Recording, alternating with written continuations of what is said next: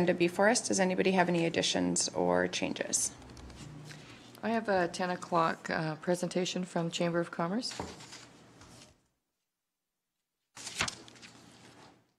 We can put that under 2.22.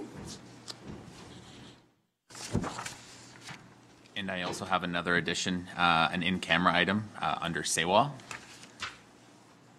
Put that under 6.5. Any other additions? A motion to approve? Also move. Councillor Bigger has moved. All in favor? Motion is carried. We had the minutes from the regular council meeting of December 17th. Anybody see any errors or omissions?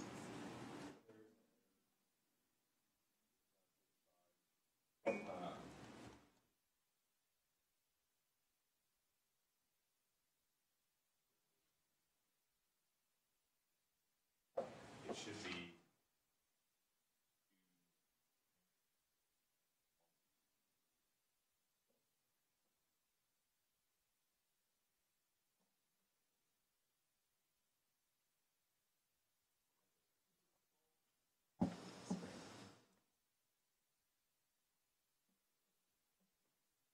Good eye. Thanks, Glenn. Any other errors or omissions? A motion to approve? Councillor Bigger, all in favor? Motion is carried. We also had the minutes from the public hearings on December 17th. Councillor Kester has moved. Any discussion? All in favor?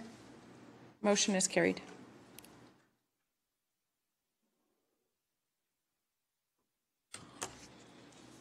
We do have a public hearing. I will move that the process for the Wheatland County Council meeting as it pertains to the scheduled public hearing will be as follows. Public hearing, first reading if required, then consideration for further readings of the bylaw for those public hearings that have been closed. I further move that the above process will take place with the absence of resolutions to go into and out of council before and after each public hearing. All in favor? Motion is carried. I'll call the public hearing for bylaw 2019-27 to order. Does any member of the public have any objection to any councillor sitting on council for the public hearing? And can administration verify that notice of the public hearing was circulated in accordance with the MGA? We can. Perfect. And were there any written submissions? We have one late submission to add to the agenda if council wishes, which Megan can hand out now as a letter. Perfect, thank you. And if anyone else in the public would like to read the letter we have called.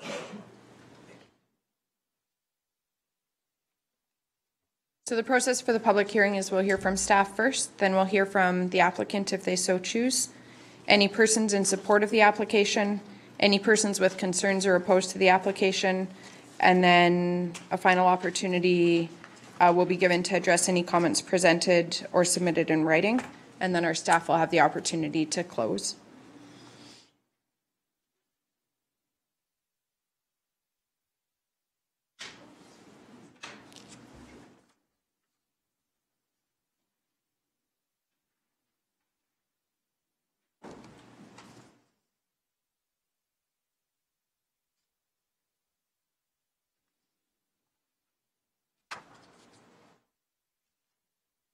The council can just give notice when they've completed the letters then.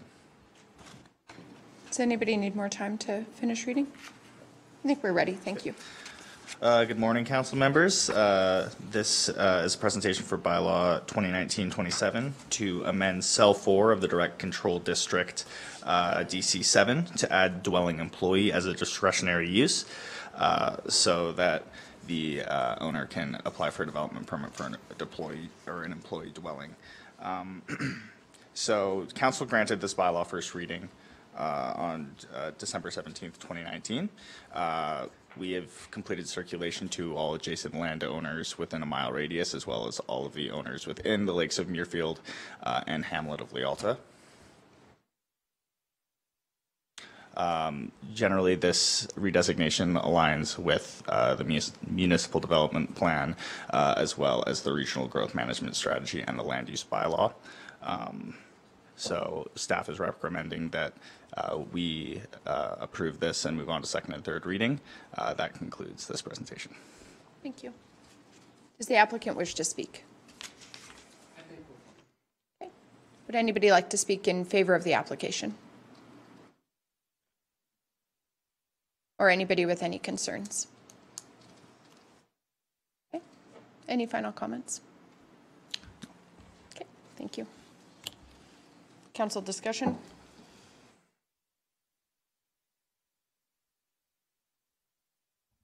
Not seeing any, I will close the public hearing for bylaw 2019-27. We can have consideration for further readings. I'll make the motion that council move to second reading of bylaw 2019-27 for DC 7. Any questions or discussion?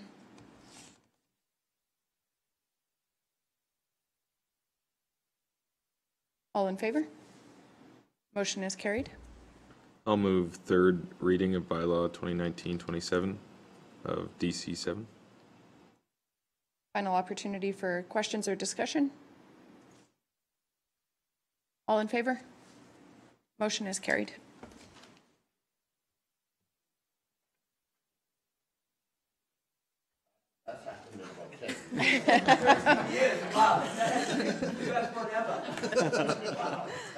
Thank you for coming in. Thank you. On the coldest morning of the year. Yes, They said when hell freezes over. exactly. That's right.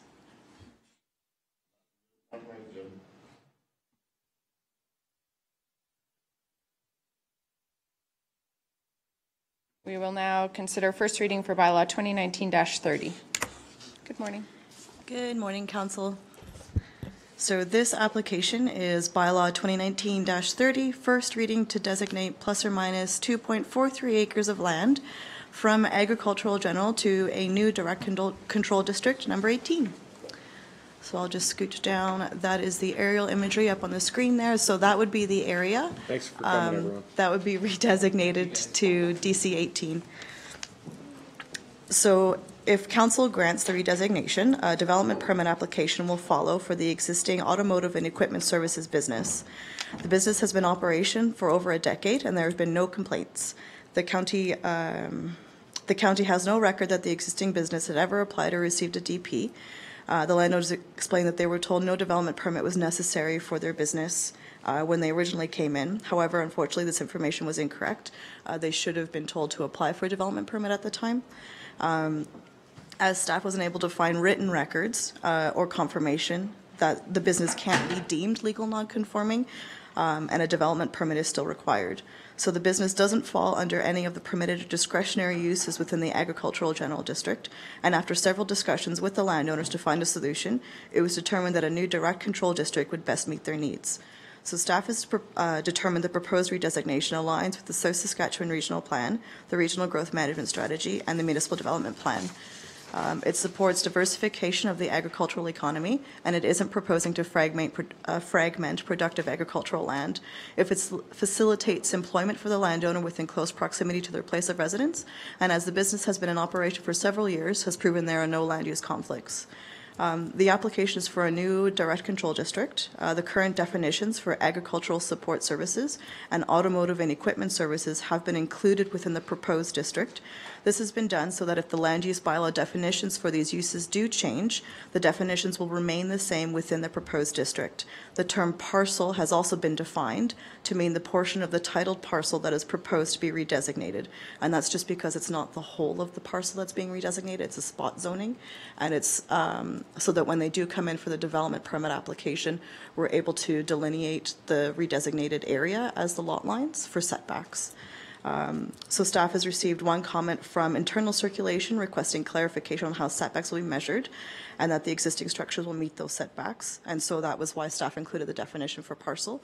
And we double check the setbacks, which the development currently complies with the proposed setbacks put forward in the DP or the direct control district. So staff is recommending that first reading be granted and that a public hearing be scheduled for February 18th. That concludes my presentation. Thank you. Thank you. Questions or discussion?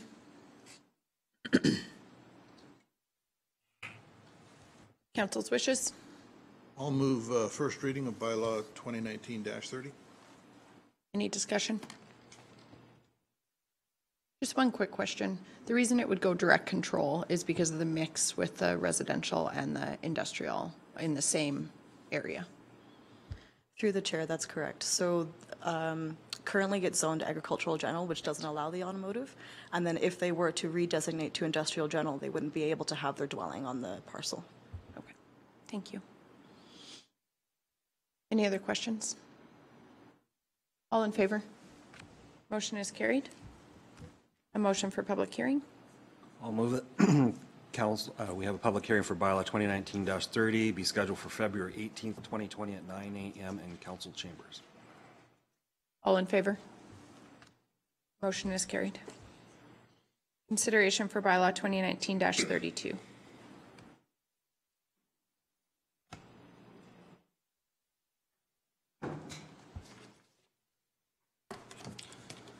This application is to redesignate 9.77 acres from agricultural general district to a direct control district. That would be DC number 19, to accommodate an existing recreational vehicle storage business, as well as a country residential dwelling.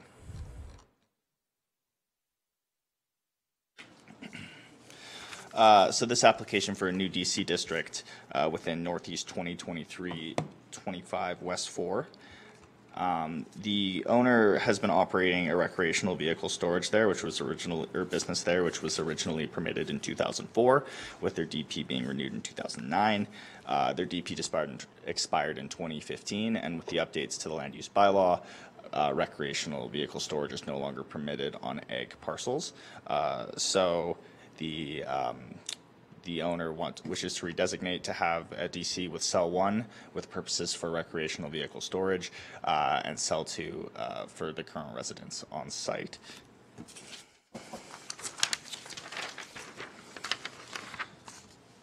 The redesignation generally aligns with the South Saskatchewan Regional Plan, as well as the Regional Growth Management Strategy and the Municipal Development Plan.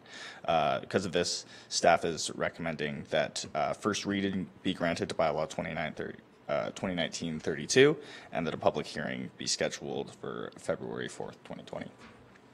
That concludes this presentation. Thank you. Council's wishes?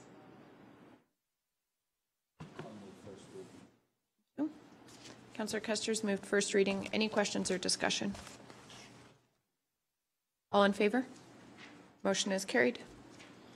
Motion for a public hearing? I'll move that the public hearing for bylaw 2019-32 be scheduled for February 4th, 2020. Councillor Bigger has moved. All in favor? Motion is carried. Consideration for bylaw 2019-37.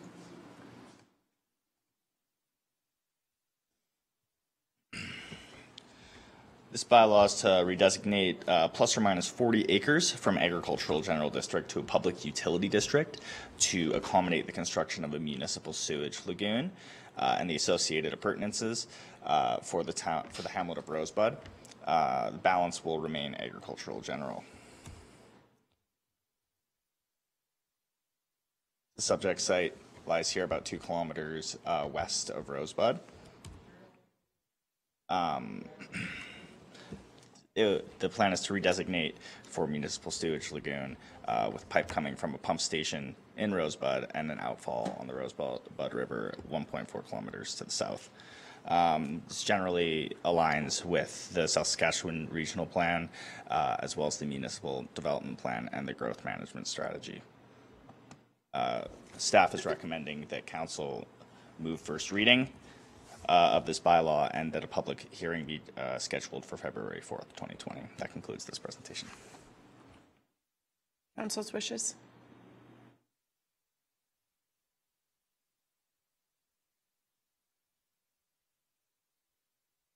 Councillor Kester has moved first reading. Any discussion? All in favor?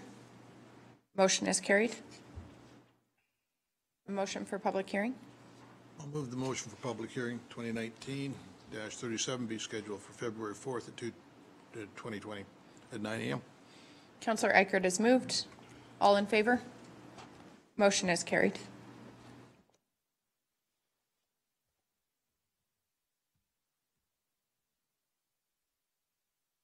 Bylaw 2019-40.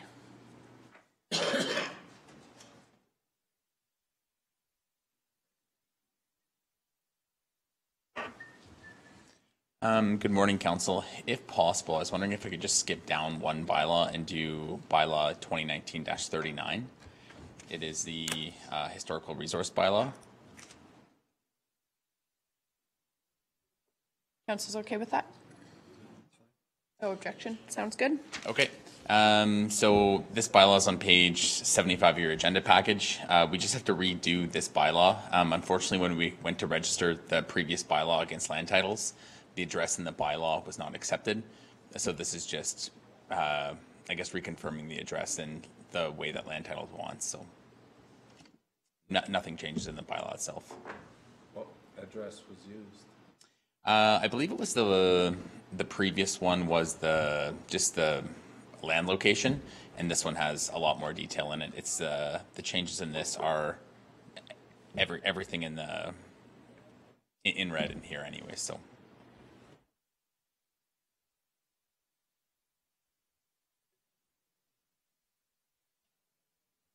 Council's wishes.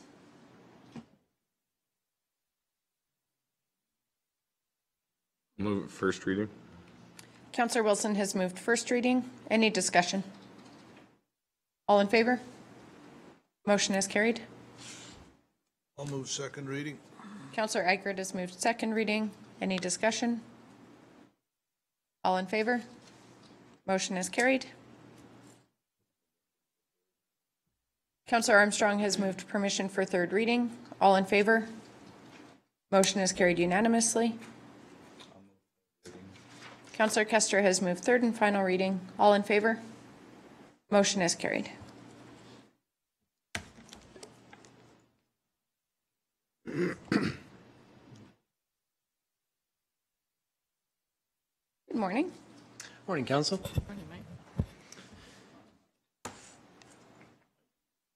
Morning, Mike. We should do it all together. See, before you, you'll have the first reading for bylaw 2019-40. It's a road closure bylaw for a portion of road allowance just west and north of Highway 1, west of Strathmore, north of Highway 1.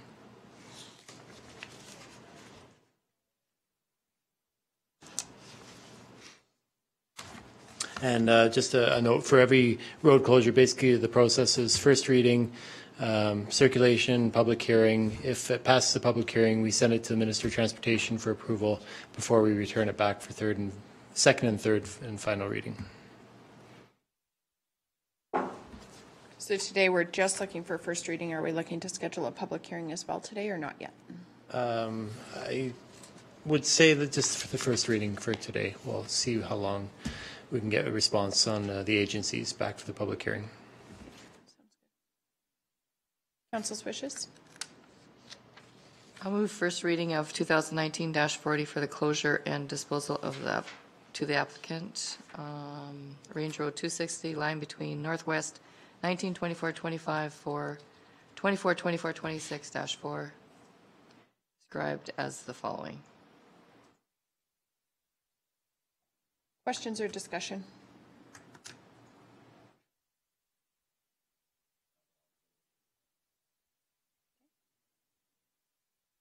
All in favor? Motion is carried. Just a question, if I have a resident wanting to do that, do I just send them to you guys? Yeah, through the chair, any road requests come to the land agent here and we process them and then bring them back to council.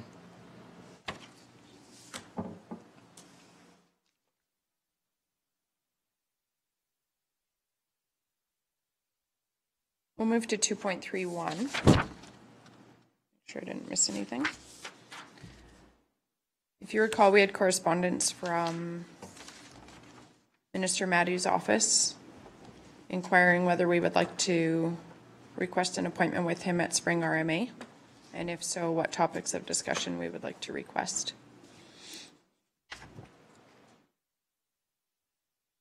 So first question, do we wish to request a meeting? Oh, I think so, yeah. Right. And then we're requested to submit 2 to 3 potential discussion topics. CMRB, CMRB. M and the R and the B. So CMRB has been mentioned. Is there anything else? Any issues people would like to address with the minister? Any issues staff would like to address with the minister? No, the issue would be the same that council's mentioned. So if administration could request an appointment indicating the CMRB would be our main topic of discussion. If anybody throughout lunch or something, if anybody thinks of anything else you would like to discuss, just let administration know.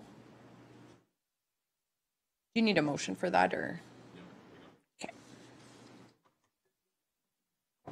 Ratify councillor attendance at meetings or events. Sorry, I have it here somewhere. Yep, there it is.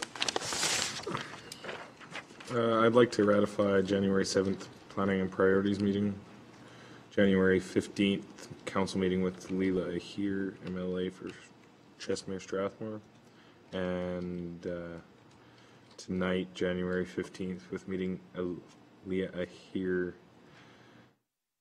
Alberta Environment, and a compost company. There's one December one too, on the right there.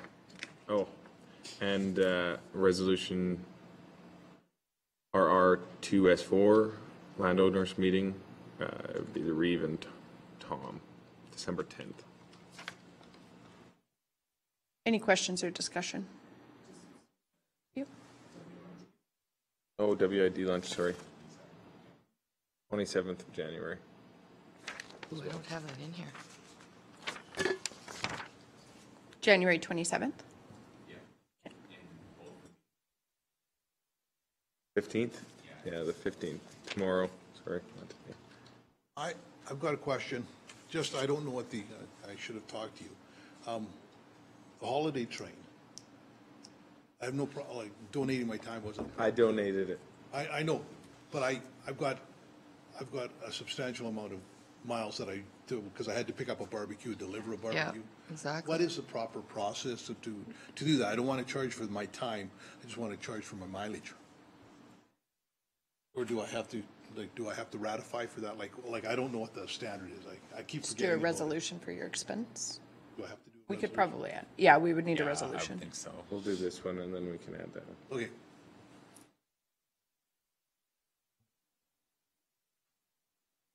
My expenses included, my 2-hour, 2-minute drive. Any questions or discussion? All in favor? Motion is carried. And I would like to ratify my mileage for picking up a barbecue and delivering the barbecue for the CP train on December 20th, I believe that was. 18th. 18th, sorry. 18th, yeah. Any questions or discussion? I came with Tom. That's why it cost me so much money. Yeah, it's all the extra weight. Oh, no. I wasn't going to say that, but hey.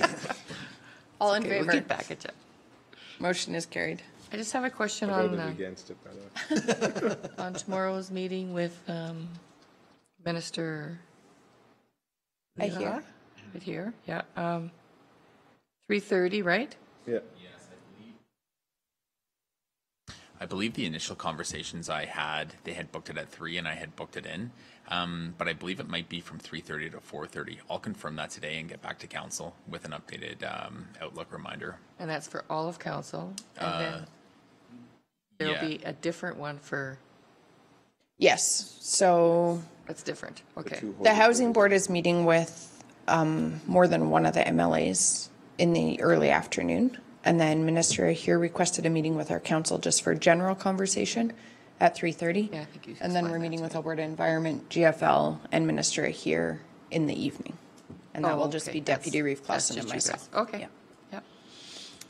So just 3:30, because I do have another meeting. Yeah, I think she estimated an hour for that first Okay. meeting. Perfect. And if anybody has any specific topics, we have just been asked to forward those to her office. So far, we haven't forwarded anything. She had requested the meeting just as kind of a general. Because she hasn't yet since the election. Well, we are working on meetings with all of our MLAs to invite them in, so.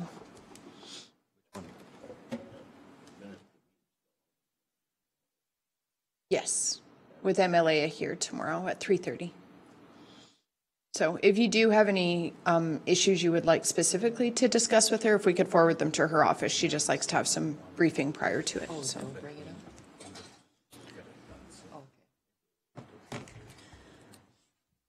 up. Margaret has also received the registration information for FCM.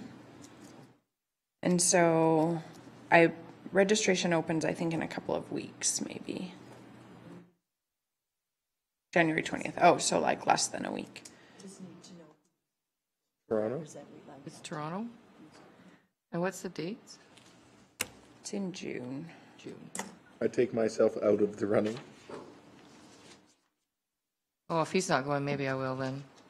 Come on, who's going to buy you drinks? Not that we do that. June. June 4th to 7th.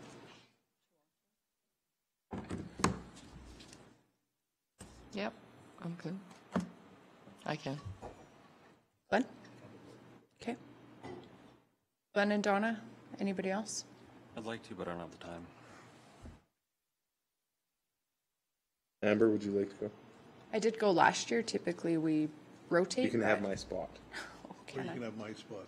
Yeah, I it's not believe your that- year, it's my year. I believe yet your networking abilities are Yeah. probably very, very useful. And your reporting is so much better than ours. I wouldn't mind going, but I do just need to confirm that I can go. But Do the we need a vote? opportunity is open to if anybody else.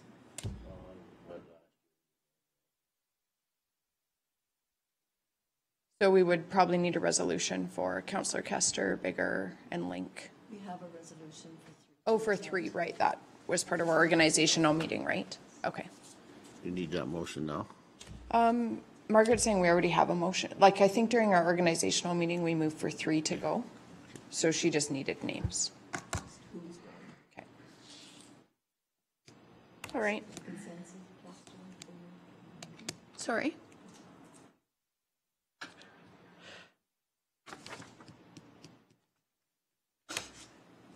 Reeves' report is in the package.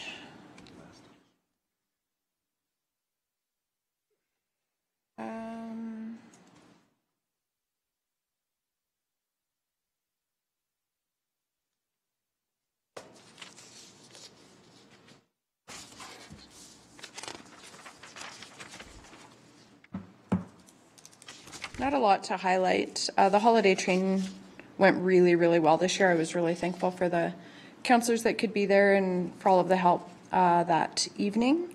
And our staff were actually incredible as well in just helping promote it and organize it. Well organized. Very well organized. Between the Community Association, Siksika Nation, Wendy with Community Futures, it was like pretty seamless this year. Everything was very well organized. Need more people to eat. Yeah, exactly. Absolutely. We did have a warm tent. You weren't allowed in the warm tent. There was a warm tent. Remax donated a tent, and it was quite warm in there. It cut the wind. And the only other thing I wanted to highlight is at the Central Rural Municipalities of Alberta District 2 Directors Meeting, I was nominated to apply for the FCM committee candidacy. So I would need a council resolution to endorse that nomination. And it does involve some travel for the committee work for FCM. I would just be applying. There would be no guarantee that I would be like put on a committee. I think the president, from what I understand, the president of FCM appoints people to committees. And so it would be at his discretion, and not the current president, but it would be, so this would be for next year's committees. So it would be the next president after the AGM would appoint next summer, so. For council And consideration. how long of a? I believe it's a one-year term, yeah. So I think it would sort of start, the AGM would be in Toronto in June, and then they would do new committee appointments following that, after the new president is put in place. Good for us. I'll make that motion. Councillor Wilson's made the motion, so that would be to endorse the application. Nomination or application? Who pays for the travel? I Like hotel? believe FCM pays for the travel. I could get back to you on that, but I believe council, but I do believe council is responsible for time. I don't know. Do you know? Because I'll get asked. I don't know off the top of my head, but I would assume that FCM would pay for all. I believe in I their can budget take they a do quick have look and see if, for I should have per looked diem, that so. up. I wasn't thinking. billion-dollar line items. And I believe some of that. I'm just looking to see if I can see it really quick.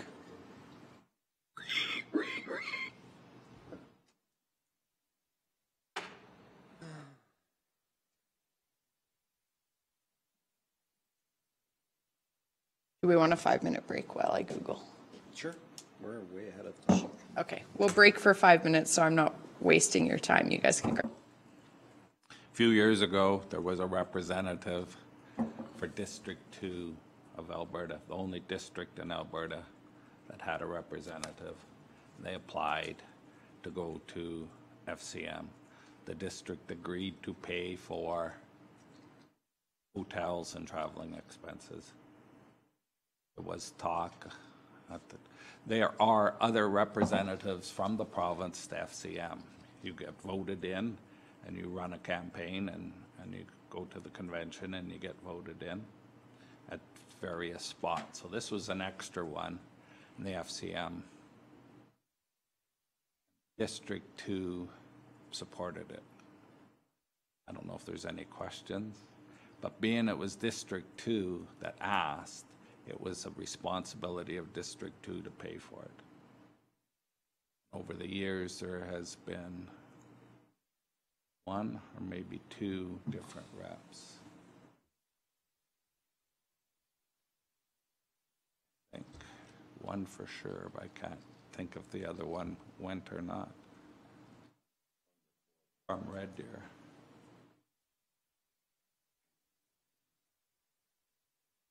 Yeah. Any idea what time or how many? I don't know. What I was told at the directors' meeting is that this is basically an application process, that this will come to the spring meeting for like the full Central District 2 consideration. Then it would be an application to FCM, and then it would be at FCM's discretion. They did say at one point, like RMA had endorsed a candidate from one of the districts, but that they won't do that anymore because there was some issues, because if one person gets on, somebody else is off or something like that, so. There's only a prescribed. Yes, exactly. There is, I will circulate this. There is a Central Rural Municipalities of Alberta District 2 election process for an FCM committee board candidate. There is a terms of reference, and it outlines what the chair's responsibilities are. It does outline the authority. The purpose of the nomination process is to endeavor to provide a rural Alberta perspective on FCM. There is a nomination qualifications and process section. The term just says the term of the appointment and the frequency of the meeting shall be at the discretion of the FCM board or FCM committee chair. Regarding costs, it does say under per diem and expenses, payment of any per diem is the responsibility of the appointed member's municipality. Costs incurred by the appointed member for travel, meals, and accommodation related to the FCM committee work shall be shared by the 14 central RMA member municipalities. And then the only other thing it speaks to is administrative support, where the appointed members' municipalities shall be solely responsible for any administrative support like printing of meeting agendas or preparation material, scheduling travel, and then submitting an invoice for travel expenses, which is done annually.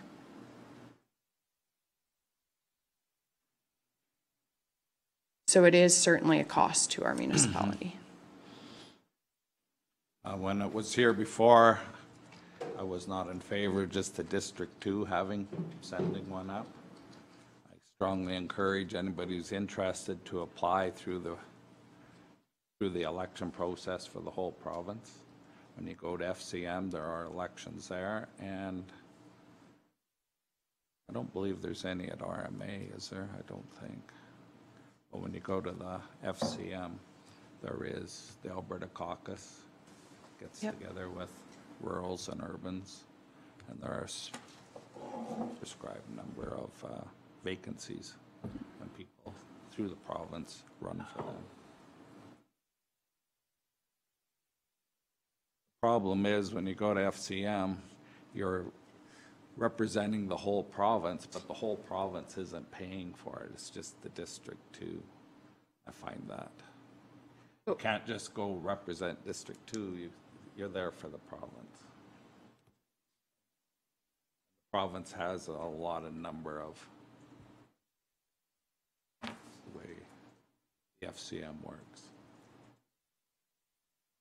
See lots of advantages of being in FCM, a representative. But what cost is the per diem? It would be whatever. It depends. The total cost would depend on the time commitment. So. And you don't know that. No. And we can't bring this back because the deadline's before the. I just brought it so we have lots of time. We could get more information because I believe I apply after FCM in June. Oh, but well, although it may actually go, let me just check. It will go to spring FCM, and I would need our council's endorsement for that. So you need it before February 7th? Yeah. Right. But we don't have another council meeting, or do we? I'm confused. I thought is there not RMA and FCM? Isn't that two totally different beasts? This is an RMA District 2 representative to FCM. So at the directors meeting, we did elections for chair of District 2, vice chair, the resolution committee, and then there was an election for this, and I was nominated and accepted the nomination dependent on council support. So you need a council resolution, and I think it says in here, I'm just trying to find it, that I would need that prior to the spring RME meeting. So that's why I brought it today. Oh, I see. The nomination didn't come from FCM. No, the nomination came from the directors from District 2. Yeah. So just at the December 6th meeting.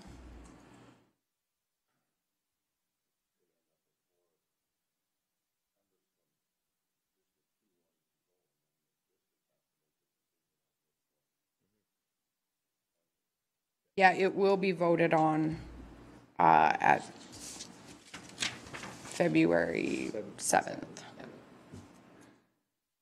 I don't know if more nominations come from the floor. I was the only nomination at the directors meeting, but I don't have enough experience with that. So they could come from the floor, I would assume, at the spring meeting. Like Glenn said, the discussion was when you go down there, and Al Camry was part of the reason why it got so fouled up. Because he wanted in there so bad that he convinced his council to pay for it. And the issue is that you're not there representing Wheatland County or Division District 2. You're representing the whole province. So why should we bear the cost of that? If they're willing to pay for your flight and your rooms, they should be willing to pay for your time there, and they say, no, that's your problem. Well, Can we not? I not. I think we could bring it forward to the District 2 meeting, because that's, I believe, who developed this terms of reference. We need your info, you need. Just needs our council support. I do cooperation. need to know whether council supports the nomination or not. That's a formal I have no part problem of it. supporting the nomination. I would just like to see somebody else pay the per diem, because that would make sense to me. But I don't know how you do that, like if we can do that or not. But it's two different arguments. And if you don't like the per diem, then they'll say, don't put a representative. nominate, yeah, representative forward. don't It's run.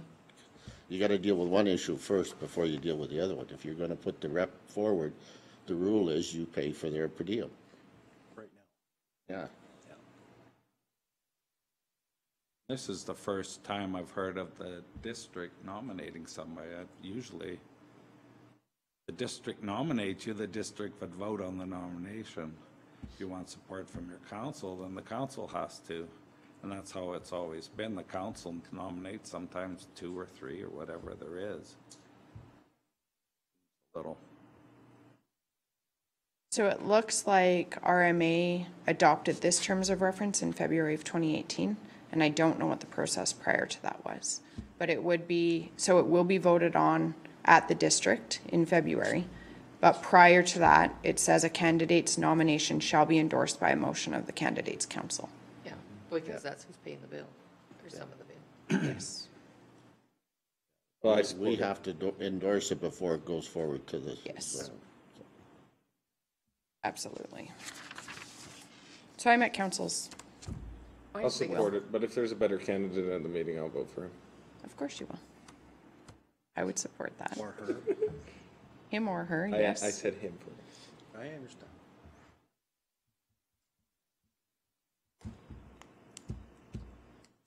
Was there a motion?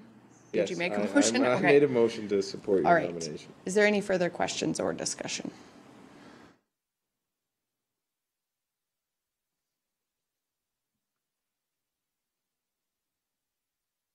No?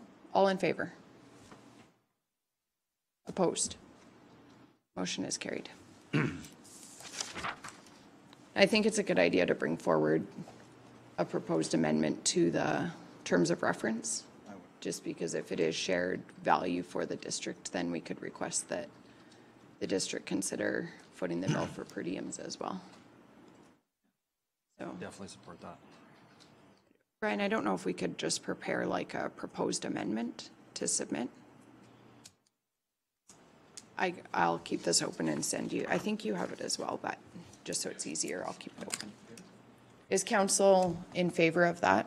As a council submitting a proposed amendment to the terms of reference at the spring meeting? All right. Well, thank you for that endorsement. Like I said, there's no, it's just an application process, so there would be no assurance that we would even have that position. That was the main thing in my report that I wanted to highlight. The other thing, December 21st and 22nd, I spent a fair amount of time in the town of Strathmore at their Rogers Hometown Hockey event. So we had there was a kickoff party that they organized really well downtown on the Saturday morning. It was kind of a cool atmosphere. It was foggy and dark, and they had fire pits and skills competitions for the kids, and the Lions Club did a pancake breakfast. It was really nice. And then I also attended the puck drop for the charity hockey game that happened on Saturday evening. The proceeds from that hockey game were split between Jumpstart and the Wheatland County Food Bank. And then as well, at like 1:20 Sunday afternoon, I got a text to come to the opening ceremonies. I was at home in my pajamas. I made it to Strathmore for 1 to 2, and it was really good. You just say you're coming from Walmart? I got dressed, and I even combed my hair before I got there. But it was really nice. We, Hometown Hockey did a presentation to the town, and as well Siksika Nation was there, so we had some good opportunities. I've had a great opportunity to meet Chief Crowfoot, through the holiday train and as well at Rogers Hometown Hockey. And as well, Councillor Breaker was there and taught me some Blackfoot, and I downloaded, if anybody's interested, there is a Blackfoot app, and you can learn Blackfoot phrases and words, and it actually enunciates them and helps you learn that. So I downloaded it. It's a very cool app, and we had a good opportunity to chat.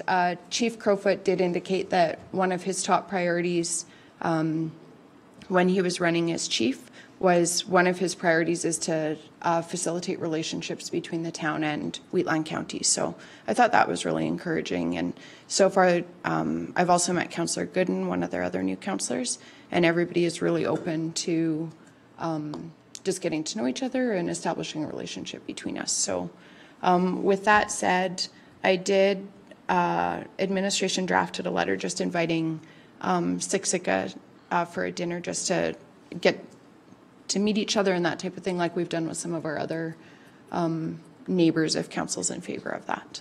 I don't know if we need a motion.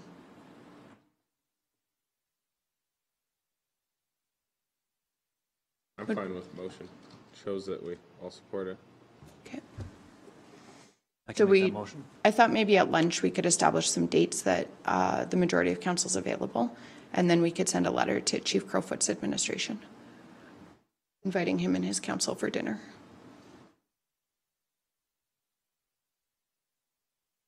On our dime.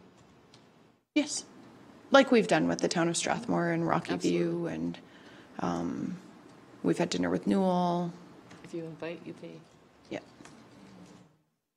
So. Be kind of interesting to have it in a different place other than Strathmore. Yeah, when I had asked Brian, I thought maybe we could even reach out and see if the Country Farmhouse is available. It's close and in our municipality, but just depending on availability. Facebook. So if we did do a council motion, that might be good Yeah. for the expense. Are you making that motion, Councillor Wilson? Oh, sure. I can make it. Yeah, why doesn't Scott? I'll do it. Okay. Whatever. Deputy Reeve Clausen has so moved to invite Siksika Nation Absolutely. Chief and Council for a dinner. Dinner. Location to be determined and date to be determined. Okay. Any further discussion? Could it, because the last time we went through this process, we met with very few of their councillors. They kept sending their administration heads. We only met, I think, in the 3 times we met with them, we met 2 councillors. Yep. So if we would. My send intention the with letter this that- would be an invitation for council and the chief and right, whoever. that's- I know that they are very busy, like I recognize that they are a much more hands-on council than we have to be.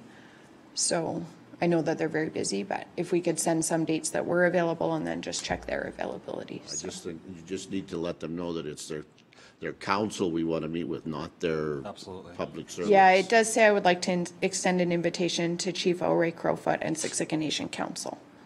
So, and Chief Crowfoot really did emphasize that that was one of his priorities, so. Fine. All you can do is try. Sorry? Yeah, fine. Yeah, absolutely. All right, all in favor? Motion is carried. And I'll move to accept my report. All in favor? Oh, sorry, Just a question. of course. It said on November 22nd, 26th, you met with Strathmore and you discussed funding, CRISP, and Wheatland Housing. What was the discussion on? So I did report on that at our December meeting. I think it was just on this report because I had just put like Okay. to be, I think I submitted my November report before we met with them. I think I verbally reported on that. So Deputy Reeve Clausen and I met. It actually just ended up being with the mayor. The deputy mayor was not available. I should have fixed that on our report. It was just pretty high level conversation around recreation funding, CRISP funding, some previous communication challenges that had happened with Wheatland Housing. And it was more along the lines that we need to renegotiate that CRISP funding because I believe the contract, this is our final year of the contract with the villages. Right. All of it. So just around the fact that we'll need to get together, figure out what we're doing with that. There was nothing, we did verbally report on it at our December meeting. I I don't actually know why it's on this report again, so probably because I didn't have the topics on my last written report. Any other questions? All in favor? Motion is carried. Deputy Reeves report. My report is in the package on page 96, very brief, as we didn't have all that much going on in December. I did forget to report that we had another meeting. Here now. MPC meeting. Sorry, my brain is not in there. That makes such an impression on you. Well, thank you. Tom's entertaining NPC meetings that we go to. So I move my report as presented. If there's any questions, please ask. Any questions? All in favor? Motion is carried. Your 10 o'clock is here too. If you Ah, yes. Good morning, sir. Hello. It's not quite 10, but if you're ready, are you expecting anybody else to join you or? No? Why don't you come join us and introduce yourself? So we have a 10 o'clock appointment with the Strathmore and District Chamber of Commerce. Yeah, if you push the button on the microphone, and if you just introduce yourself, our meetings are recorded, so they may go on social media or YouTube. My name is Sean Kissling, and I am the Executive Director for the Strathmore and District Chamber of Commerce. Welcome, and thank you for joining us. Thank you for having me. Essentially, I just want a few minutes of your time, if I may, this morning. As some of you may know or may not know, on the 31st of January, we are going to be holding the Business and Excellence Awards in Strathmore. In the past, they had some awards, and they were kind of quite large and almost too many awards to really keep track of. This year, what we decided to do is really scale back the awards to, I believe, 11 or 12 awards this year. And there are also some that will be from the Wheatland County as well. So we've had an absolutely phenomenal response so far from local businesses. The nominations were much more than we had anticipated to be coming through. And we're very, very excited for what we're going to be showcasing on the 31st. And it's going to be called A Night in Venice. Renaissance Bakery is going to be doing the catering for it. We have a 4-course meal. 6 o'clock would be a little beverages and kind of a walk around, shake hands, say hello. 7 o'clock will be dinner, and then from there we go onwards to the awards. So again, the response has been phenomenal from the local businesses and from volunteers. It's been fantastic. But I just want to more or less kind of present. There is a few opportunities as well for sponsorship and see if the council may be interested. We're also kind of have some empty seats available for tables. But ticket sales have already surpassed what we expected to have happen this early. Tickets went on sale last week, and they're already going incredibly. So a lot of local volunteers are helping out. I do believe we just secured an artist for doing a painting at the event. It's going to be very nice, very intimate. It's going to be at the Civic Center. And like I said, we scaled it back to really focus on 11 or 12 awards to really showcase the community. And I think the business community is getting an incredible boost right now from the Chamber. Quite a few of us new members on the Chamber this year. And my whole role is to be really the communicator between the businesses in our area and the Chamber. And I've had some great conversations, and I've had some not so great conversations so far. But I think that as a Chamber, we're really putting a huge push right now to connect all the businesses together to surge forward. I mean, that's the biggest thing for us, is to make sure that businesses are recognized. And that's why we're doing this awards ceremony on the 31st. I noticed that Donna had sent a handout package. If anyone has any questions in regards to awards, I mean, I'd love to answer them if you have any. But then again, as well, we would love to ask for some support as well. I just had a comment. Of course. So the The chamber used to have awards quite a while ago, and that kind of got lost. And so they had quit doing it and kind of joined in with, just lately had joined in with Newsy Neighbor. But now we wanted to do it in promotion of our own businesses, like as a separate, and not so much as a marketing tool. So the county did get a good response, and they were businesses from Rocky Ford, Standard, and Hazar were all included in that too. So all the villages were included, and there was businesses nominated from those, and of course from our hamlets also. So Wheatland was a big part of these awards. I do know that the town of Strathmore actually did an event sponsor for the 1500, and I was wanting to put a motion forward that the County of Wheatland do an event sponsor. We get to advertise we can advertise our new logo and show the businesses of Wheatland County and the villages that we support. We support their business. And I don't know if you want that motion now or if there's any more discussion that you want. We'll put the motion out and we can discuss. Just clarification, it says the event sponsor, there was only one available, so is that already taken by the town? Well, there's one left. Okay, gotcha. So you're making that motion? Yes. Any questions or discussion?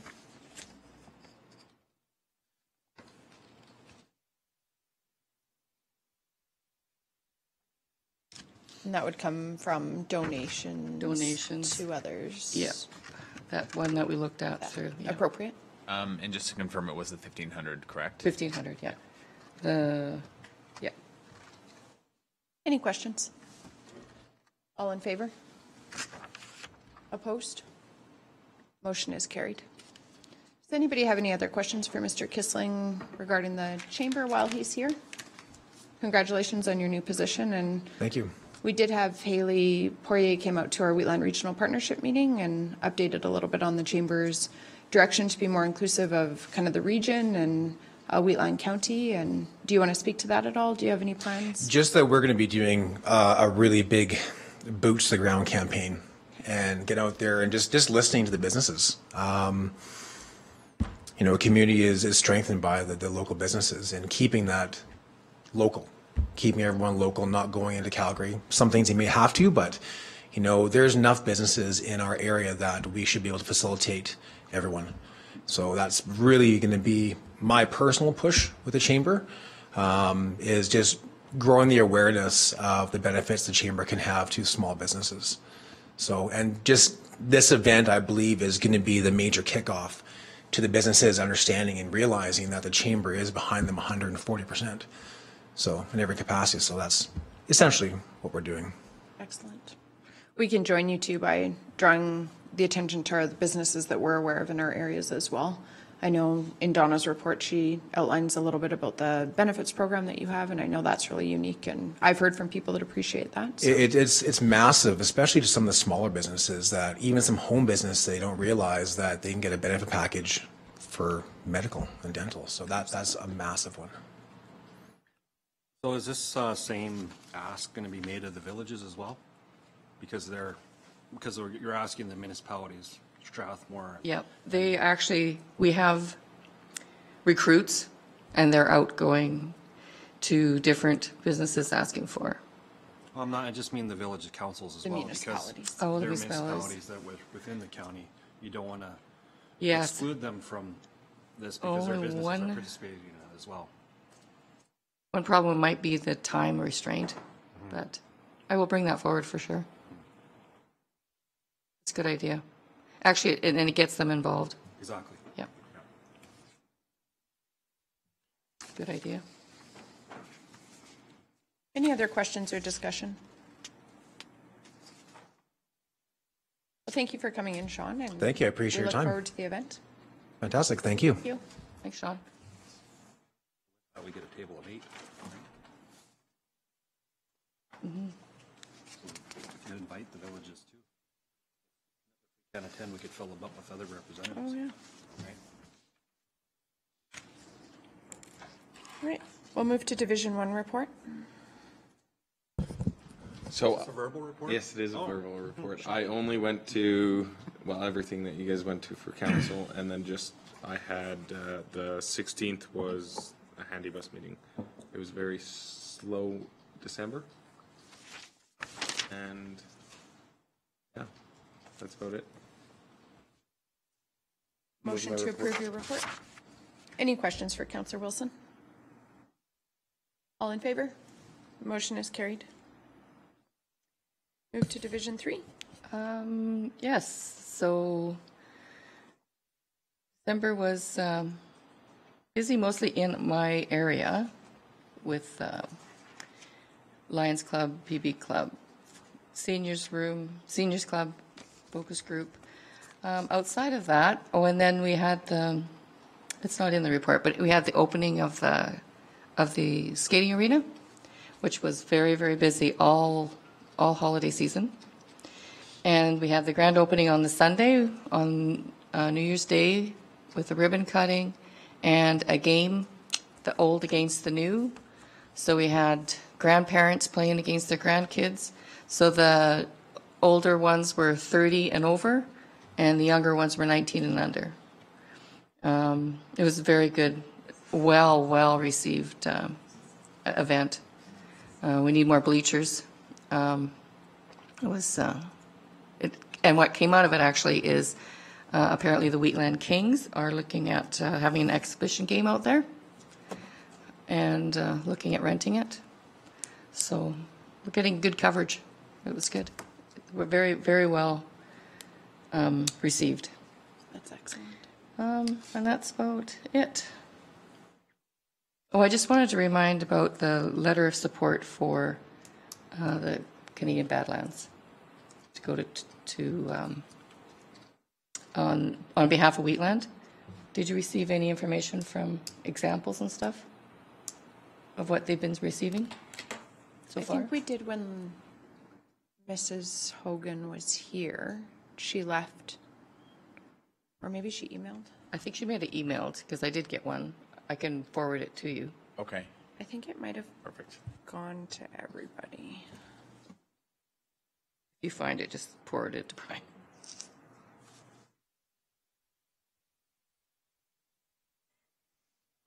Do you want a council motion for a letter of support? Yes, I don't know if we did one. Maybe not.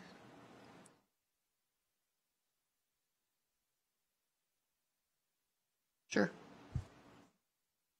So what's happening in the tourism industry is that it's been recognized that a lot of the funding and support is going Calgary West, and the Canadian Badlands has more area, more municipalities. It's a bigger voice, but we're not getting the government recognition, I guess, even if it's not monetary support, even just support.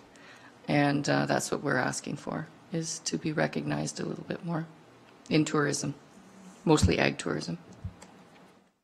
So Donna had sent us an example on November 28th. I just re-forwarded it to council. It was an example that the city of Drumheller had done. Do you want me just to read the letter so you know what we're talking about? It's not super long. Dear Minister Furr, Drumheller is the heart of the Canadian Badlands, and our goal is to be as iconic as the Canadian Rockies, a place where you can take a step back in time, ride a vintage steam train, or dance under the northern lights. Families can explore an abandoned coal mine or dig for fossils and climb to the top of the world's largest dinosaur. Take a riverboat ride or interpret ancient petroglyphs and shop for local art and camp. In this place, you can live the cowboy life, feel the need for speed, or just lie back, relax, and take in the breathtaking landscapes of the Hoodoos. A scenic drive from the several urban hubs, the Canadian Badlands is a unique travel and tourism region in southeastern Alberta. The holiday train travels through the Canadian Badlands. Visitors can also visit the Rocking Art Guest Ranch in Strathmore with majestic views. Linden, Alberta has a peanut butter pie to die for, worth the drive for sure. And McGrath has an incredible golf course, just one of the many courses in the Canadian Badlands. Look into the Indigenous lifestyle with a visit to Medicine Hat, where visitors will see the Samis Teepee. The Samis Teepee in scenic Seven Persons Coulee lays one of the Northern Plains archaeological sites. You see, the Canadian Badlands has so much to offer. ATIS, the Alberta Tourism Information Service, helps small tourism businesses throughout the Canadian Badlands and helps us to bring the Badlands to the forefront of the tourism industry. The Canadian Badlands works for small communities that do not have the funding or budgets for marketing, and with your government support, we know we can all succeed. We are proud of who we are, and we're excited about the future of the Canadian Badlands and look forward to working with you and your ministry to advance the Canadian Badlands as a leader in job creation, tourism, and prosperity, not only for the Badlands region, but for the province. We know the collaboration between 61 communities will help advance our province. These are exciting times in the Canadian Badlands, and we believe the coming years will prove to be our best. Therefore, I hope we can look forward to continued support from your ministry. So this would be a letter to Honourable Tanya Furr, Minister of Economic Development, Trade and Tourism, is what Donna's requesting.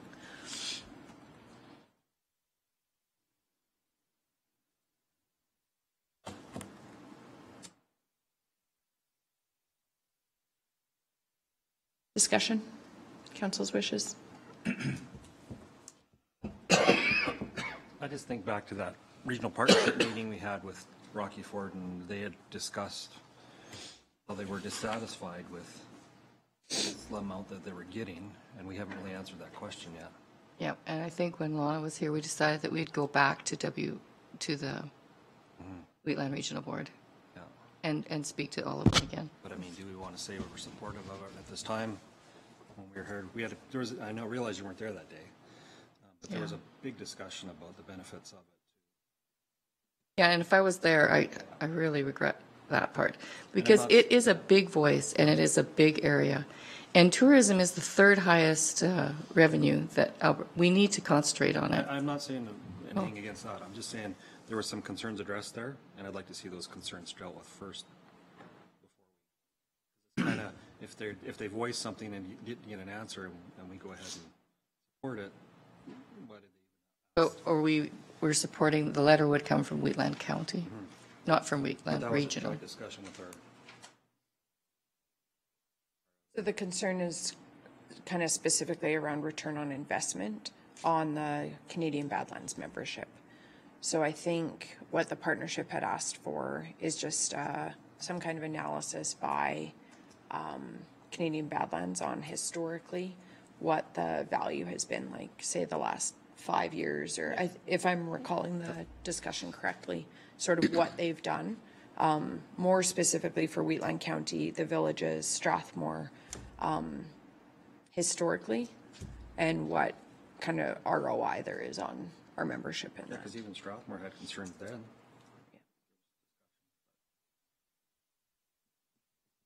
So bringing them back to the Wheatland Regional Partnership. Yeah, and it was a very clear request to speak to that return on investment.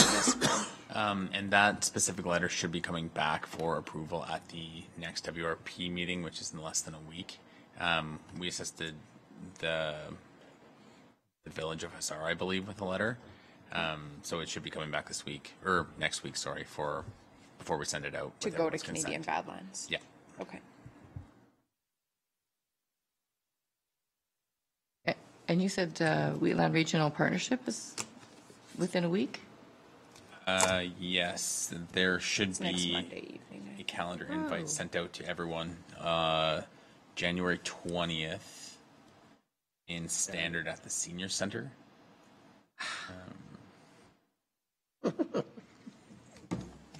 Well, I wasn't getting these for quite a while, and that was one of them that was missed.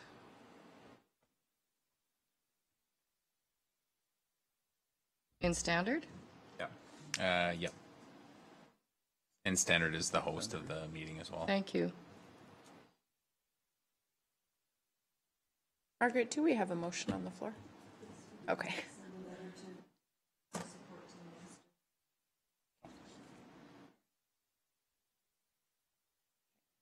We've heard one perspective. You would rather wait until we hear back from Canadian Badlands? I just think it would be appropriate, being that there was concerns brought forward that, and especially we have a meeting coming up, that they get a chance to, you know, we tell them we want to move forward. I don't want to insult anybody. Well, I was going to try to see, maybe Lana can come on the January 20th. Yeah. There was legitimate concerns I'll there. just, I don't know what you, I'll email her or phone her, and then I'll get back. like, is there a pressing timeline for this letter? Does it have to go? Can we wait till? we have a No, not meeting? really. No, we Okay. can wait till after. Yeah. I can bring it back. Bring the motion back. If Ms. Hogan would like to come to that meeting, I would suggest that she reaches out Yeah. to the I didn't CAO know at the about it. Village of Standard. Yeah. Are you withdrawing your motion? for Yes, now? I'll withdraw. All right. I think just a motion to accept your report. Oh, a motion to accept my report? Any further discussion? All in favor? Motion is carried. Division 6. Oh, sorry, Division 4. Yeah, my report's in front of you. It's a slow month, and I don't think they want to, don't need to highlight anything that hasn't already been highlighted, so I'll put my report as. Any questions? All in favor? Motion is carried.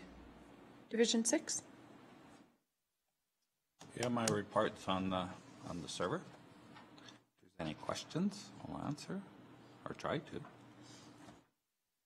Any questions? Hoping maybe when we meet with Minister Leela, maybe she might have some answers for the Wademza thing, but I would, more of a sensitive type of thing. I'll just wait until she gets here, and then maybe we can. Nothing that I want recorded. Just a question, Glenn. When do you have any idea when the capital funding ask will be coming from the Wheatland Housing Board? I don't have a clue. We're not near that part right now. The process is March 30th, I believe, maybe thereabout. The budget from Alberta comes down, or that's the end of this spending year, and then April 1st is the beginning of the next spending cycle. We have our name in for funding for planning, so that would be hiring an architect. And, part of the process when we hire the architect, we're going to start with, we have tentatively agreed in April to have an open house to let everyone know where we're at in the process. Once we get an architect will preliminary drawings. We will see what sites we have available, or we'll start looking, consult the community, but we don't have any, I can't tell you when we're asking for any asks. But we had a meeting with Alberta Health South Zone, Amy Good. That was last week, Friday, I believe, whatever day it was. I think it was Friday, wasn't it? And specifically, she addressed some of the questions around requisitions and what you can use the requisitions for. Before we can increase capital borrowing, we have to have minister's approval. And of course, we have to have the approval of everybody on the board. They're very cautious because not all lodges are owned by the municipalities. Some are owned by the province. And they're cautious to make sure that the board isn't indebting the province without their knowledge. Is why that process is such. Outside of that, the requisitions, as long as everybody agrees, everybody knows what it's for. There wasn't a problem that way. But as far as a major ask coming to the county, I can't let you know. I just don't know. Not till we get, if we don't get funding money to do planning, kind of just stuck until we do. And that planning money for architect is $250,000 is what our ask is. Architects aren't cheap. I don't think there's flavor of the board hiring an architect on its own.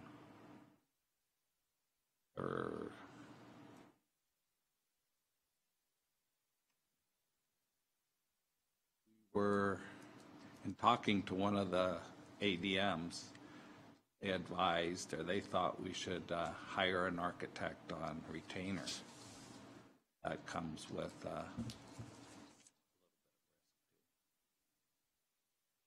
board thought being that budget comes down or they're about at the end of March, we're almost there, we'll just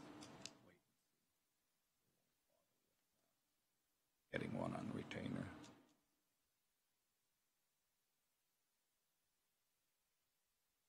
I don't know if that answered your question. I don't think it did. To a point. It's. But I can't be more. There just is not a timeline. At what point should we be having the conversation on what this council is willing to put into that project? When we get the architect.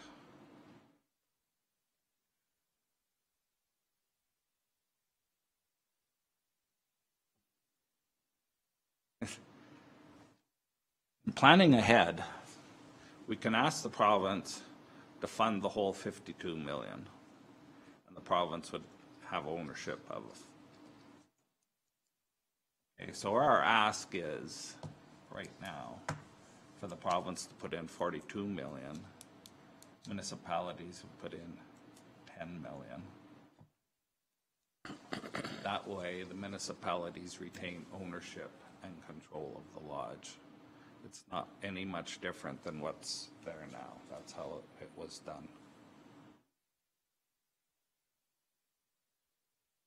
Asking for the 42 million, we are asking, we have in our business case, there was 3 options. All 3 options was 165. You have to appreciate, I'm going off my memory here. Yep. It was 165 rooms. Second option was the most appealing to the board because of the 165 rooms, there was some that could be rented out for cash money to help pay for the facility. And there was 40 beds of SL4 split between SL4 and dementia care. If we got them 40 beds, those 40 beds, Alberta Health pays more money for them beds, plus the care to put the people in the beds, right? So if we get option 2 with the 40 beds, it actually creates a positive cash flow after year 17 or 20 thereabout. That sound familiar, Tom? Well, yeah. Around I mean, 16. I've read it too. So When yeah, we picked 2, I was favored that. So, but of that 10 million that the municipalities are going to be on board, that's kind of what you guys are looking at as a board, correct? that's our Being split which way? according to equalized assessment. Equalized assessment for the county is going down. Equalized assessment for the town is going up. But does capital funding have to go by that formula? Oh, you can donate. You come to an agreement with all the municipalities. Like, we don't have to give our portion of the formula when it comes to capital funding, correct? Don't have to if there's a mutual agreement. have to agree with the other municipalities. You have to agree with the other municipalities to get the requisition formula in for capital purchase, is what I understand. Or if you have a mutual commitment put in and it covers our business case, I think that would be who's going to quip about it. But that talk hasn't come. That's just their ask. Excuse me, I'm because this is the part that I'm not sure about, because like this requisition, and this was, and it's new because I think it was brought on by the previous NDP government. Sigurdsson, I think, was the first time that talked about the change on the like. Now, this requisition formula has been in since the 60s. But on capital. It has never been ever, as far as that was explained the other day, and this is what I need some information on, is on capital, because I'm pretty sure that our ratepayers are going to have some qualms about a bunch of other people deciding on a capital, how much on a capital project we want to put into it, how much we're forced to being put into it. Because if we are forced to put into 2/3 of what everybody else is putting in on the capital end of things, our ratepayers, I do not think, are going to be very happy with that. But that is just... That's not what I got from Amy yesterday, on Friday. Nobody's forced into this. Everybody has to agree to it. That's what she spoke to. And I can tell you, when they built the lodge, there was a mortgage on it. When I was on the board, first got on the board, there was mortgage payments being made, and it was covered by the requisition. Since that mortgage has been paid, the requisition hasn't changed much, and we've actually got a little bit of money and reserves. Previously, there was mortgage put on that building, and the county paid its share through requisition process. So the lodge, being that there's different owners in the province and management bodies have different portfolios. Currently, Wheatland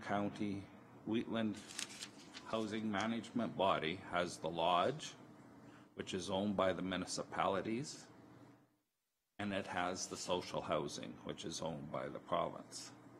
There are other management bodies in the province have social housing owned by the province, and they have a lodge owned by the province. There are other management bodies have social housing owned by the province. They have lodge owned by the municipalities and lodge owned by the province. And there's some just have lodges, some just have. So there's a mix of everything. So when the province, the way Amy, what I got from her was, province wants to make sure that the board isn't putting making them liable for anything. If it's a provincial building, the province or the board can't say, you're building a new one. Does that make sense? The boards only can do for the municipalities. So she also said the municipalities have to agree. The board has to agree on the spending. So when we come to whatever the government will allow, we have to figure out how we're going to pay for it. So when you say the board has to agree, is it the board itself or the members within the board? Members on the board are the board. So it could be a 3 to 5 vote, pretty easy. And I don't think so. I think it has to be 100%. That's okay. The impression I got. That everybody has to agree.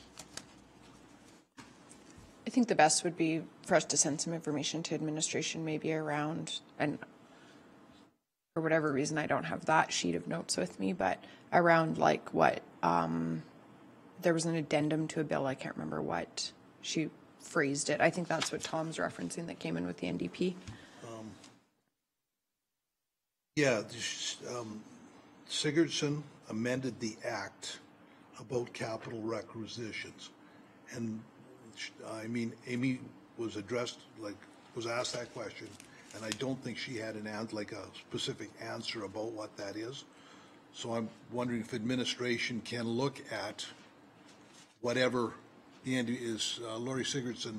I have the numbers and stuff like the number of the amendment, just not with me, so. Okay. I can send that to administration, and just if administration can look into the process around that perhaps, and I don't know what the history is. I know the history at the lodge here. There was a mortgage owned by the board, paid for by the municipalities.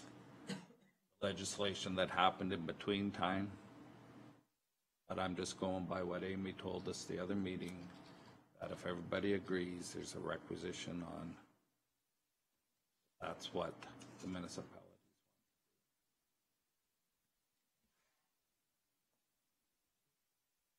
want. So what is the split? Like you talk about? Roughly now it's 2/3, 1/3. So that would leave us with about 7 million of that 10? 6.6. I don't know if we go for the full 10 million. I don't know what, I've talked to Martin Shields, and there's CMHC. There's maybe some money available there. And talking to him, we're going to talk to the province first. The ball is in really their court. If the province doesn't want to pay, there is no gain. Province plays, and maybe there's room for the feds to get involved. Maybe we can borrow through CMHC. Maybe CMHC will give us some money. I don't know. Like I say, we're not in that arena yet. We haven't spent much time talking about it. So when Amy come the other day, I purposely asked her this question on the requisition and moving forward on what it is. County decides they don't want to put in their air. I'm sure the county wouldn't be agreeable on the board, and then we wouldn't be able to borrow the money. It's as simple as that. And Or Strathmore decides they don't want to, or Rocky Ford. You think the county puts in 2/3 of the money, but we have 2/3 of the assessment. After the budget's done, I'm going to request through the board on what it costs individual taxpayers. I'm thinking, top of my head, that what it costs an individual ratepayer in Rocky Ford is not much different than it costs an individual ratepayer in Wheatland County, or Standard, or Izar, or Strathmore. As time, if we were to put on a per capita charge instead of the one we have, wouldn't be much different, except for the fact that the villages would be paying way more because they have no assessment. Their assessment is their houses. Our assessment is our linear. Strathmore's assessment is getting to be their buildings that they have assessed, their businesses. I'm not. So when they do the equalized assessment, it's a way to have the businesses contribute into it. Yeah, I understand that. I'm not worried about that. I'm worried about, is the board expecting us to flip the 6.6 million? Personally, right now, if it was to come to that, I would think that's probably. The board expects that from us. Board's never said. Personally, I would say, yeah, that would be our share. Board's never discussed that. Got no motion saying who's going to pay what. So the town of Strathmore made available their land. So when we're talking to the government about funding this, the first question is, do you have land? They don't say, is it paid for? They just wonder if we have land. And we truthfully can say, yes. Strathmore has made available some land. Giving us the land, they have a motion for 2 years, I believe. This land is available to the Wheatland Housing Management Body for the purpose of building a new lodge. Comes at no price, no premium to the board. The board, a meeting ago or so, accepted that offer and said that's their, without prejudice, their preferred building site. So there was about 6 building sites in our business case. That is our preferred site in the business case. If you were to look at them pieces of land in the business case, the Strathmore site is probably. Is that the only site? Is that the site we're going to choose? That decision hasn't been made.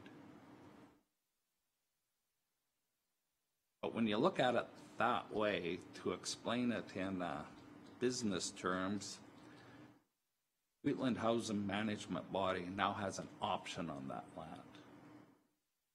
An option. Options cost money. This option come to us with no fee. It's good for 2 years. So at the end of 2 years, they can withdraw their offer, or they can reinstate it. The board, hopefully next year, we get our planning done and nice big pictures done, and we decide we're going to build there, and then are we going to pay for it? Or maybe the board picks another place. That decision has not been made yet. That makes sense? Yeah, no, I'm good with all that.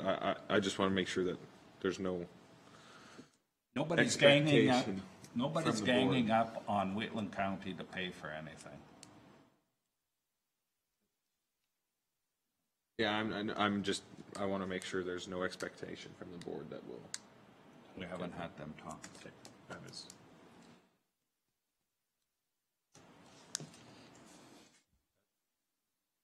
Anything you want to add, Tom? Amber, you've been there for 1 meeting, but Tom's been there for a year.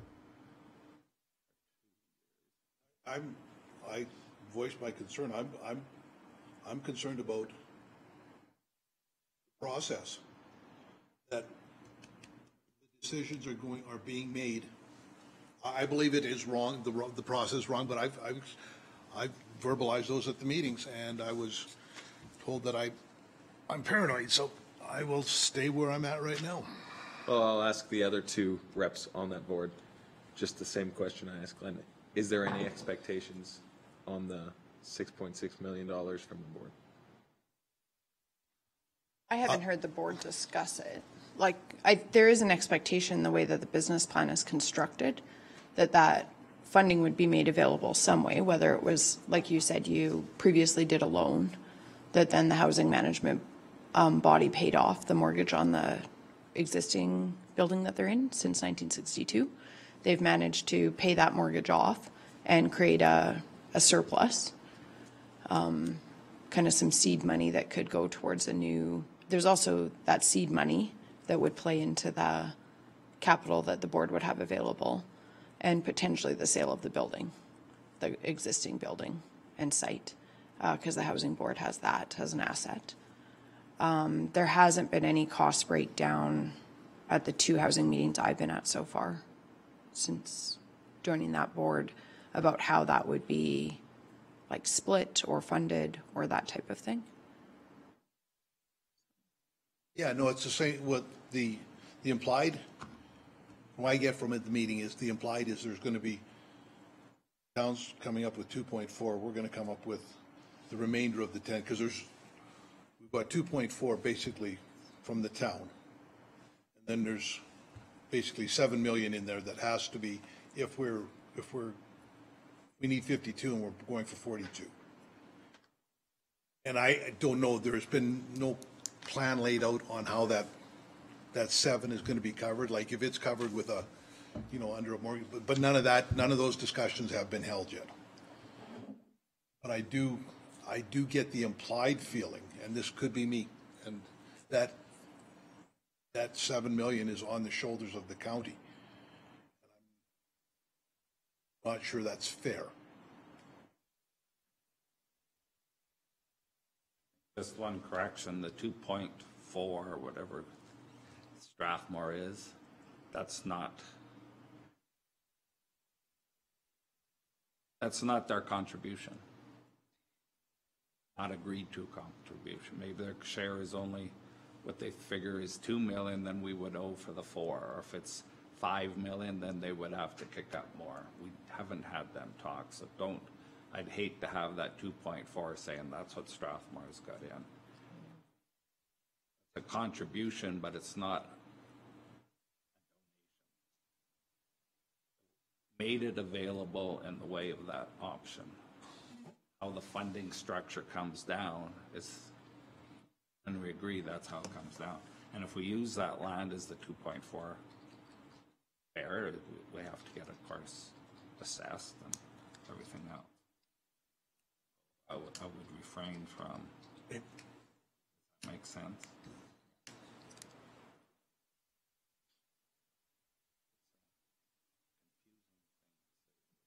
Yeah, I think we have to wait until whatever plan is going forward is how that's going to be funded, I think, and that is.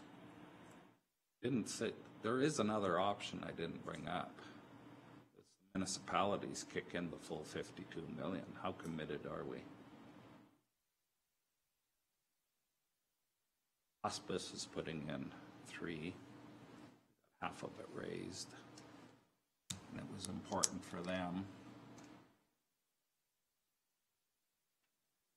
It's important for the hospice, and it should be important for the lodge to retain ownership, because the hospice can tell or have scrutiny over who uses the building. Municipalities own it like we currently do. We have scrutiny who uses the building. Otherwise, would just be overrun. We can prioritize local residents We for have a admission. point system. Important that we retain. How important, how much money are we going to put into it?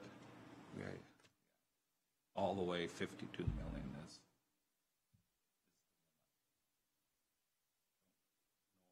Palatable. The 10 million is.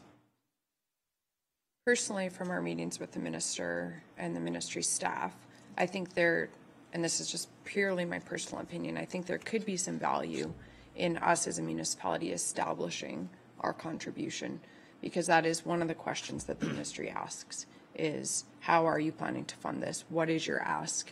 How are you funding the portion that is not part of your ask to the province? And to this point, we have not been able to answer that to the ministry, what our municipality's contribution could be. The town has indicated that they have offered the land. But they haven't indicated that it's more than that. No, or how that would break down in, like Glenn mentioned, contribution versus donation, all of those types of things. And I don't know where we're at, but from our meetings with the ministry, I think there is value. The thing that you want to do when we're looking to serve, and we have like a massive population of seniors right now. We have a consistently long waiting list at the lodge. We have a shortage of appropriate housing in the region for seniors. We need to set ourselves apart from, I believe there's around 100 asks into the province right now for seniors housing. And so they have said we need to find ways to highlight our project, to set it apart, to make it unique in some aspect. And I think there's a lot of different ways you can do that. So the offer of the land from Strathmore, I think, helps with that, because We have land now. We have an option. So, Is there a flavor of this council talk to the other municipalities about how we're going to come up with? I think it makes sense. It is one of the what I've heard, one of the questions when we meet with To me, Minister Pon and her To me, team. it's a hurdle, so it's, do you clear it now or do you clear it later? I'd rather have it cleared now and then the project move forward and we know where we're going. But that, I mean, I'm not a person negotiating, I'm just more comfortable that way with the budget we've been through. I know Strathmore's had the same challenges. I think there's some benefit to doing that now. And how we, So our ask, province, or to take out the loan for $52 million. Province would pay mortgage. Sitting on the $10 million, the county, negotiate that down to 5 or maybe it's 12, but there's nothing wrong with having the talk. How much are we prepared to go in for? It would,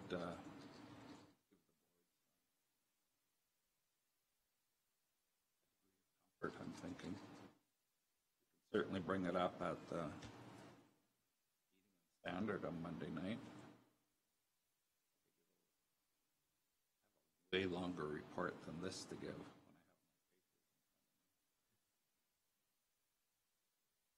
I think it's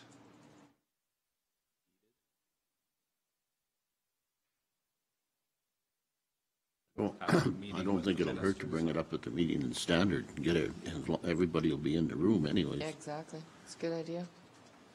then it's done. We figure it out.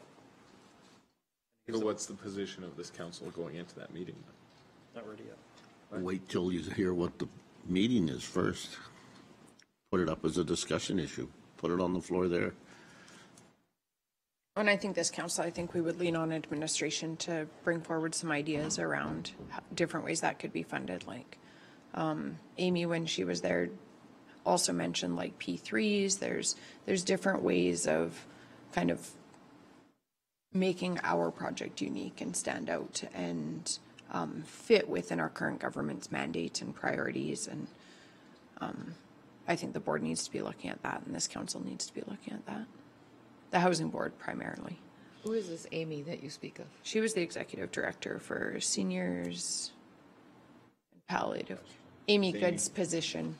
Oh, she's Southern Alberta's health I think executive director. She's director. From the province? from AHS. Yeah. Okay. Through the chair, I don't think if we're going to bring it up at the regional meeting in standard, I don't think it's fair to go in there with a preconceived idea of what our position is. Otherwise, there's no need for the. I'd like to hear a bit more. I don't know much about it. Executive director for seniors, palliative, and continuing care for Alberta Health Services. Okay. But we also heard that from, Room at that you know, the meeting at minister. Standard, Yep. I'll definitely bring it up. So we'll have to ask for a place on the agenda. On the agenda. Through staff. the You have village to put on the standard. agenda. Yeah. Good discussion, I think. Thanks, Glenn. If there's any other questions, I'm just kind of shooting in the dark here. Is there a motion to accept your report? Not yet. I'll make it. Okay. Any further questions or discussion? I don't want to cut it off, but if we're ready? All in favor? Motion is carried. Division 7. Reeve-Link, sorry. would it be possible for council just to make a resolution behind their request from administration, just so we have it correct and we can bring it back? Kind of what I gather from that conversation is something along the lines of that council directed administration to determine capital requisition requirements for Wheatland County in relationship to the potential new facility to be built.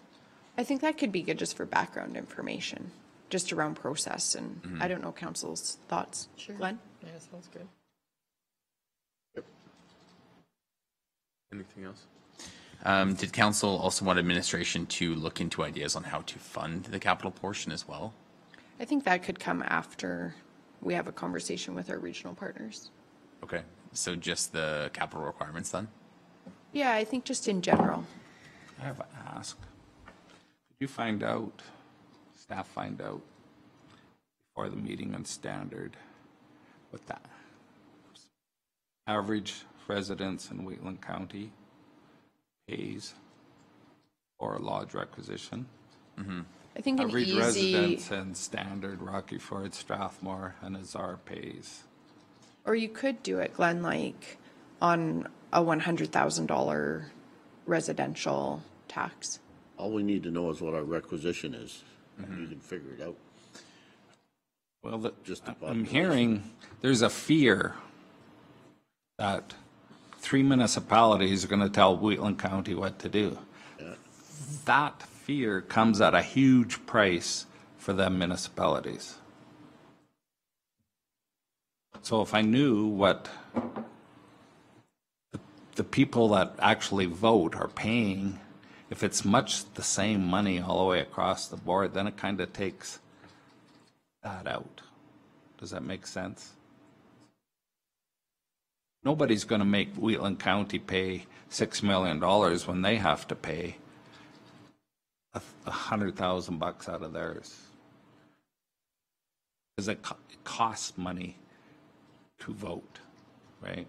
And if it's proportionate, this funding model requisition has been a thorn in the side at the AMDNC ever since I've been there.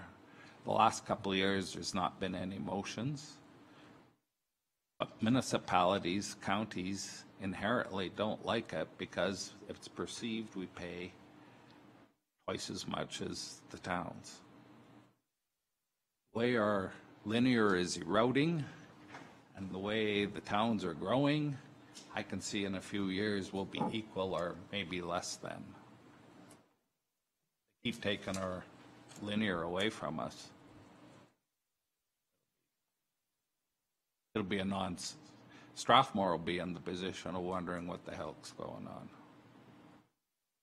But at the end of the day, for individual ratepayers, I see what you're how saying. much they're putting in, I think it works out pretty close. When I think of it in my head, I think it's a pretty, I won't say fair, but as individual taxpayers, it's.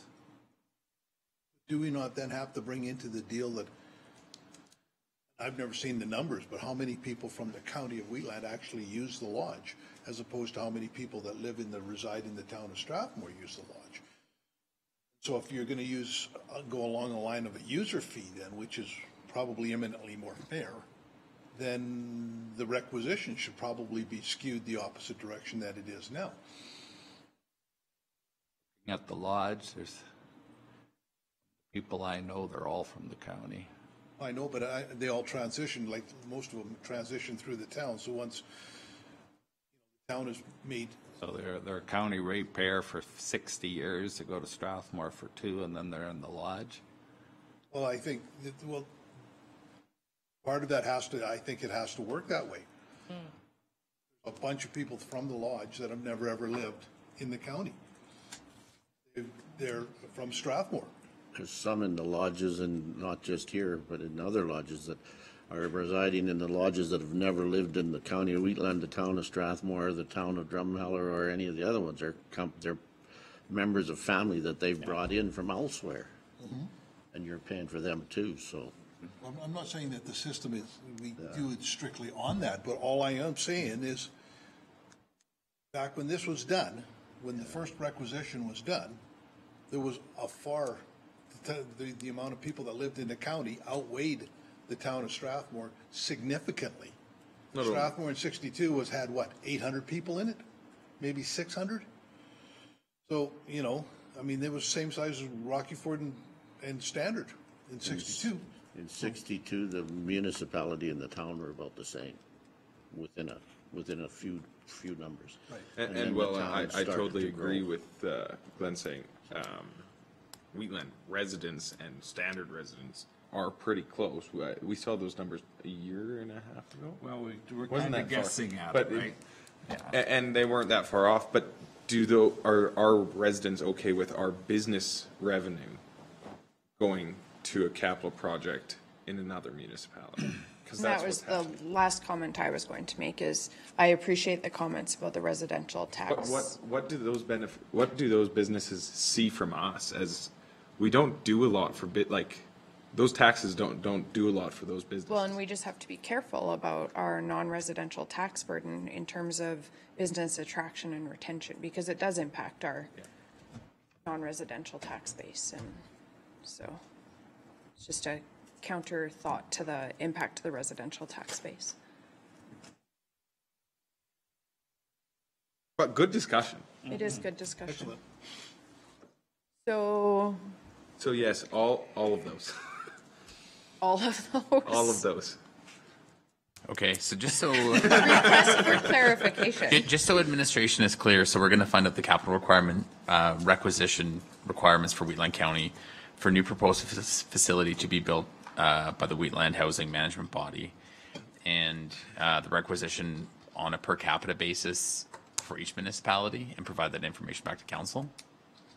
I think, Glenn, are you just asking for Wheatlands for our administration? I think we can get that number for the county. We can Okay.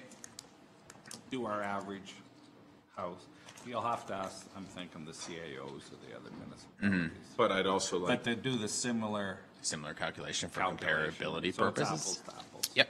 But Sounds we good. can't leave out we have to make sure people understand that a lot of our business tax will go to this as well. Because it's And the neighboring municipalities requisitions. Yeah, but our business tax would be very much on a larger per amount. capita basis. And they can't just because it's not our residents paying that, the town of Strathmore or the villages can't say, oh well, you're just taking it from your business. It's fine. It's not coming from your residents. You're fine. If it comes from the way that Brian's going to figure out these numbers, they'll see it's everybody. For some, because of the linear. That's the way it is. Okay. We need somebody to make a motion to direct administration to gather that information. So moved. Councillor Wilson has moved. Any further discussion? All in favor? That was a long report, Glenn. Jeez, shorten that shit up. And Margaret, did we vote on the report? I don't think we did. Yes, We we did did. vote on it? Okay, sorry. Was that all we needed? Where's Benny? Okay, Division 7. Ready? We're ready. Okay, the report's in front of you. I've got when you go through there, the Alberta Care, I missed putting something in there that I'll just verbally report on. The rest of it's in front of you, and there'll be some discussion in camera later on part of through Drumheller, dealing with Drumheller Solid Waste at Sewa. But through Alberta Environment with Alberta Care, working with Alberta Care and the minister of the province, because of their work, the provincial legislation has changed they're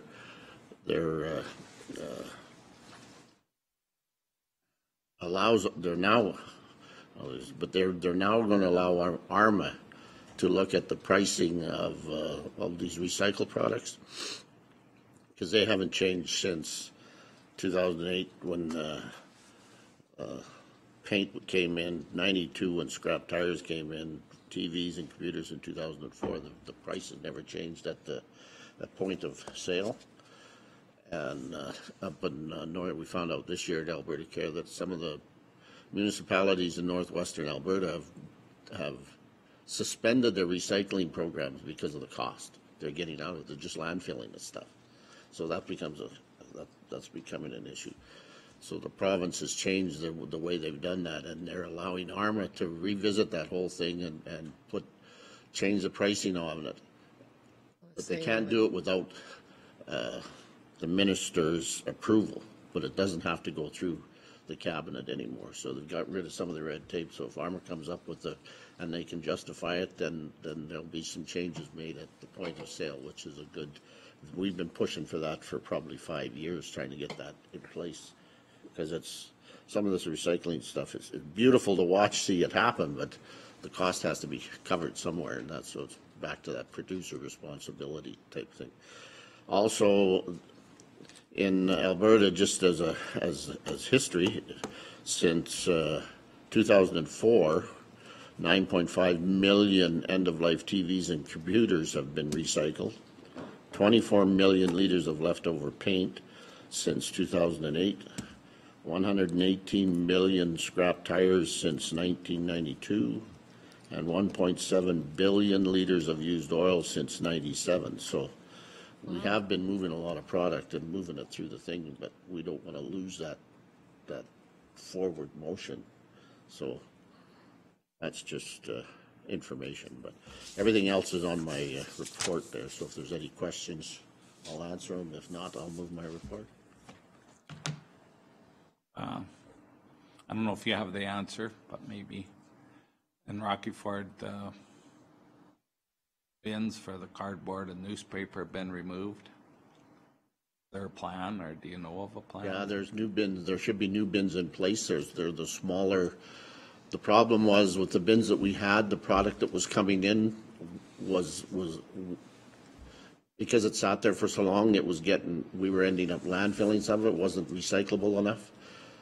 Plus, we were hauling air.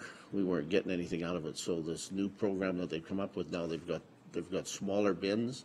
They'll be picking them up more often, and some of the routes may have to change depending on how much volume is coming in on them.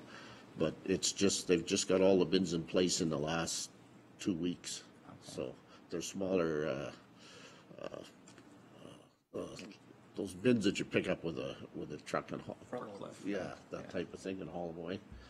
So there's supposedly that's supposed to be the cat's meow, and we'll see what happens. If not, then we'll go back. We've still got the other bins. If it isn't working, we may have to put some of them back out there. But that was the problem, especially with the newsprint. It was coming in. It had so much weather and moisture on it that we were losing any advantage we were getting out of it. So.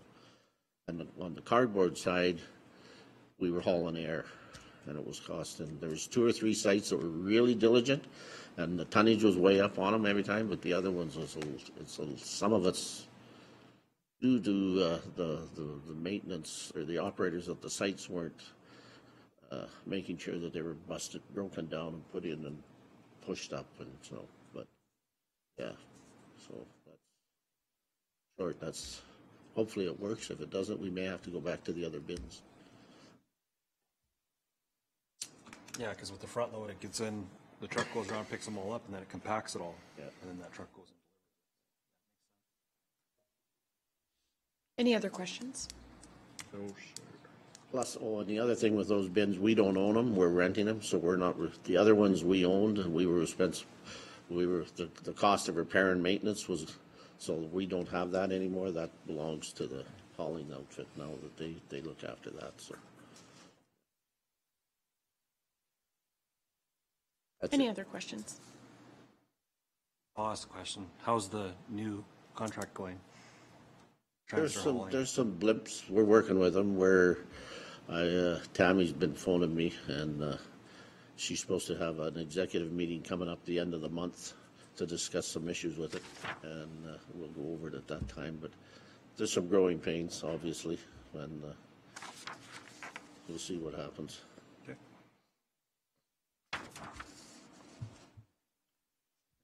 There's a motion to accept Councillor Armstrong's report. All in favor? Motion is carried. Yes. I got an addition for my report. Okay. Last meeting it was discussed, and I'm thinking the villages are going to report back to their councils that the requisition for Wheatland housing will be about a 50% increase. And that 50% increase is for the hospice. We haven't decided, but it's possible. Some of the villages wanted a number, so the hospice wasn't at the last meeting. We had no Casey Serbanakle, he passed away on the board, so we're just waiting for the hospice to get back. So it's a possibility of a 50% increase tentatively on the budget. So now you know everything that everybody else, I think, knows. So through the chair, then just a question, that increase, is that dedicated to the Hospice Society, or is that just? We haven't done the increase, but when the hospice comes, we would like to have them have the ask, and it would be for cover their operating expenses, but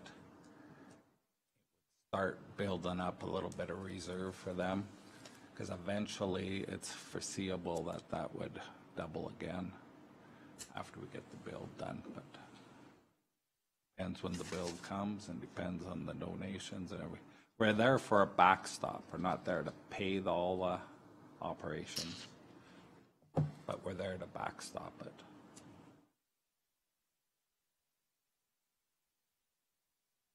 Yeah, and that, because that was part of our January meeting. I'm glad you brought it up because it could come out with the villages, but that would be part of our reports for our January meetings as well.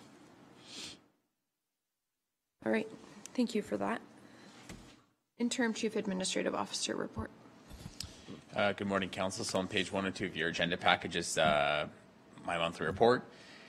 Just a couple things to highlight.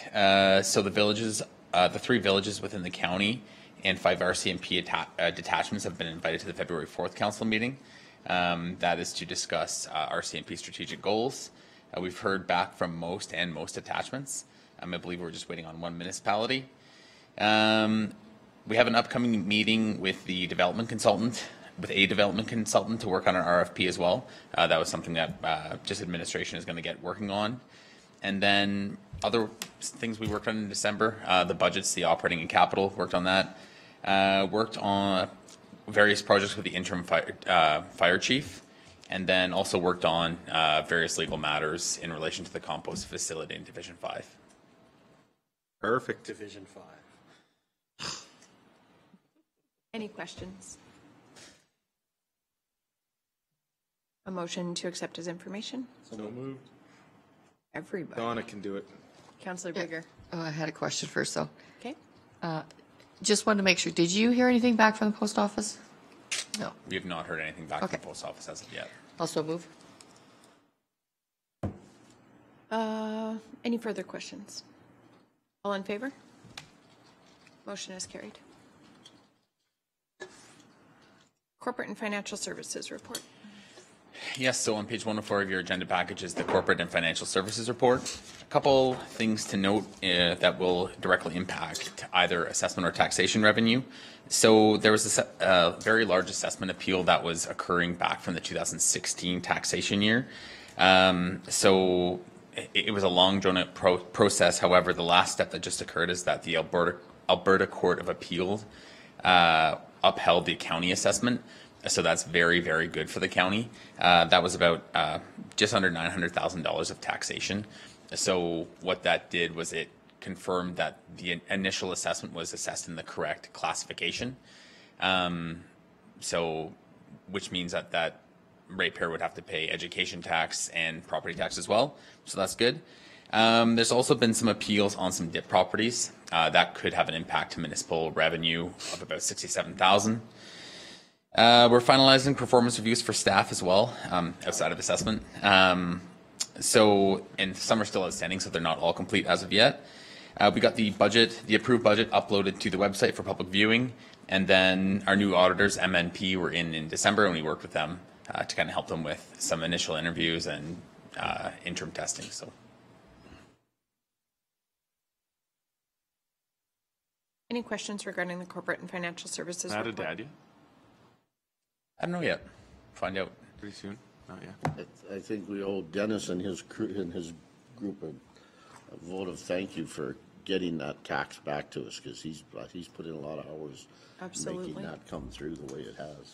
Yes, that specific property went through the CARB appeal, and that CARB hearing isn't a typical 2-hour hearing. That's a full week-long hearing with multiple legal counsels as well. So this occurred back in, I believe, 2016 it occurred, so before this council's time. And what that does is that confirms the assessment for future years as well. So it's not just for 16, so it kind of solves, or I guess puts forth a statement that is assessed correctly and it belongs in that class. So. Yeah, please pass along thanks from council to the department. So in regards to all the costs of all that, who bears that? Does the county, or do we get covered? The county does bear those costs. However, they are essential to defend the assessments. So the cost of that specific CARB could be within the range of $100,000. Yeah. I just think, It'll be you know, made when up pretty fast in the next few years. And actually, one other point I'd like to make out or put forward is that we did receive some correspondence from Municipal Affairs in regards to the assessment changes for 2019, which impacts the 2020 tax year. We did circulate that to council. However, we did not get an opportunity to put it in this council's agenda package, and we will next month just for public transparency. So what happened is that the province is going to get more stakeholder engagement for the assessment model changes. However, they did continue the program of the 35% reduction in the, this time it's assessment, not tax dollars, of those shallow gas wells. So what that is, it's an impact of approximately $143 million in assessment going down for the county. So realistically, during the budget process, we had a much worse case scenario for 2020. So that's kind of been avoided. However, in 2021, there's still no promises. They're still reviewing that whole assessment model. So we're kind of, I guess, fortunate for the 2020 year. However, in 2021, we'll definitely have to still sharpen our pencils, still look for efficiencies as we always do. With that judgment from the Queen's Court bench, is there back taxes payable then, or? For that one specifically, the property owner has paid the full amount. So even if everything had happened and let's just say they hadn't paid, we'd still be applying penalties to their taxes. So, and I believe it's around the range of 5% twice a year, so 10% kind of annually. But they are paid, so it's no change of receivable money anyway. So This form that we just got, what, have you got a deadline on when you need that back? No, those are most likely optional, depending on if a financial situation changes for a councillor. Those are just the TD1 forms that Councillor Armstrong's talking about. Oh, So. good. So I don't have to worry about it. I have not changed. Okay. We can discuss that afterwards. I have. Well, yeah, never Any mind. other questions regarding the corporate and financial services report? A motion to accept as information. So moved. Councillor Armstrong has moved. All in favor? Motion is carried. Community and Development Services report. Good morning, Council. Good morning. On page 106 of your agenda package is the Community and Development Services report for November of 2019. As you can see, in that month and up to that month, things have been busy in the department. We have the actuals for years to date for the end of November. The completed development permits, safety codes permits, land use bylaw designations, redesignations are either slightly above or slightly below the 2018 actuals. So everything seems status quo in that regard. With regards to community services, staff were working on the holiday train that came off with great success, and they also assisted the town of Strathmore with the hometown hockey event. As well, we are continuing on with the Open Space, Recreation and Cultural Master Plan, which the engagement will be beginning, and Council will have a session with regards to that engagement, piggybacking on the Municipal Development Plan engagement towards the end of the month as we continue in that venture.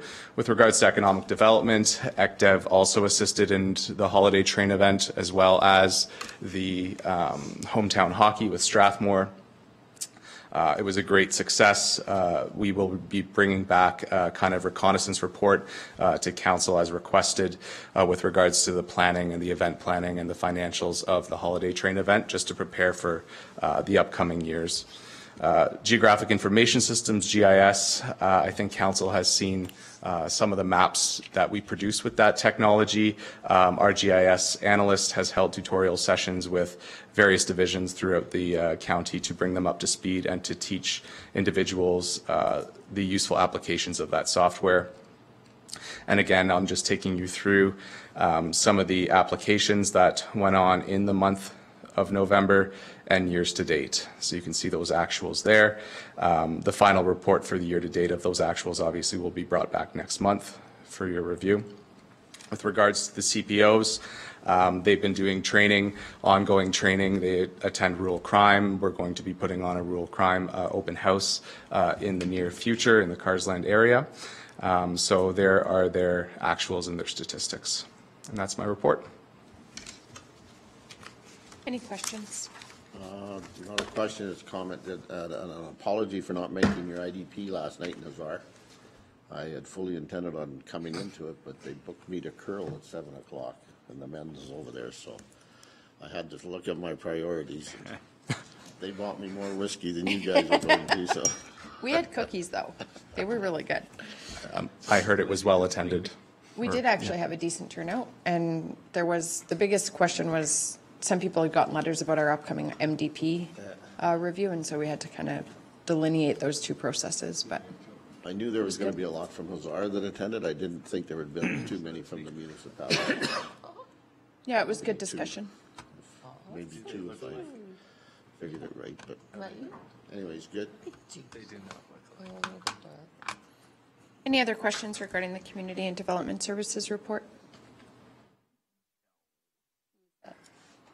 A motion to accept as information. So moved.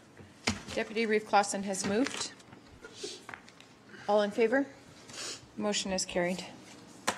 Request to waive 2019 municipal taxes and rent. It's about shit. So on page 115 of your agenda package, you have a request to waive the 2019 municipal taxes from the rent. So the recommendation is to maintain the municipal non-residential and municipal residential improvement property taxes. And the second recommendation is to approve the waiving of the rental fees in the amount of $2,793.38 for 2019 as per section 4.03 of the lease. Now this lease is owned by Wheatland County, but we lease the property out. So this is the reason why it becomes taxable, as it is leased to a second party that is operating the business and has a residential unit. Now, in previous years, there has been requests to waive municipal portions of taxes for both commercial and residential on this particular property. Those have been waived. This year is different. Staff are recommending that we maintain those taxable rates.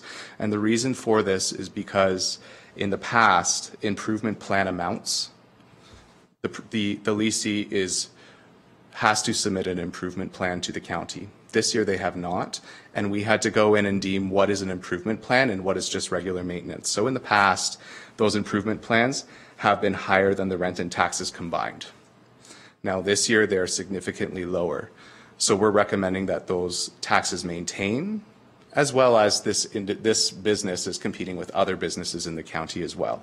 But we are, in fact, what has been deemed improved in a spreadsheet in the supplemental package, the amount of $2,793.38 is recommended to be a forgiveness of their rental fees.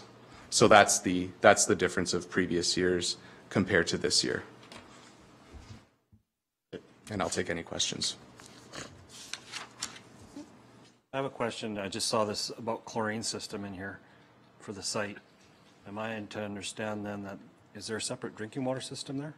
And if so, is it a licensed operator that's looking after it?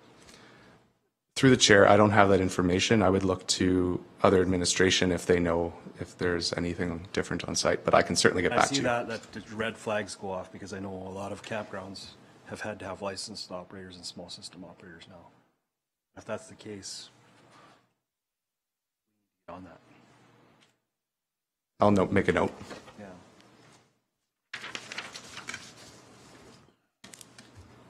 Does it have to be? Yeah, you can't. Is not a chlorine system an option too? No. It's not? Not when there's public drinking water anymore. Okay. What is the term for the lease for timeline? Are they still within a lease agreement? I know I read it was 25 years, but I saw the motion in 2016 to direct administration to renegotiate. I think it was a 5-year lease with an option, wasn't it? Yeah. So through the chair, I can pull the lease up. If my memory serves me, it is a 5-year with the options to extend, but I can certainly confirm that. I can get my hands on that lease pretty quickly. Yeah, there's, on page 116, it says in a 2016 County Council Resolution 16-06-35 that county administration negotiate with the current leasee in order to update the 25-year lease agreement that accommodates a change in name and incorporates lease clauses consistent with a similar lease arrangement within Wheatland County, but that so far that has not been successfully completed.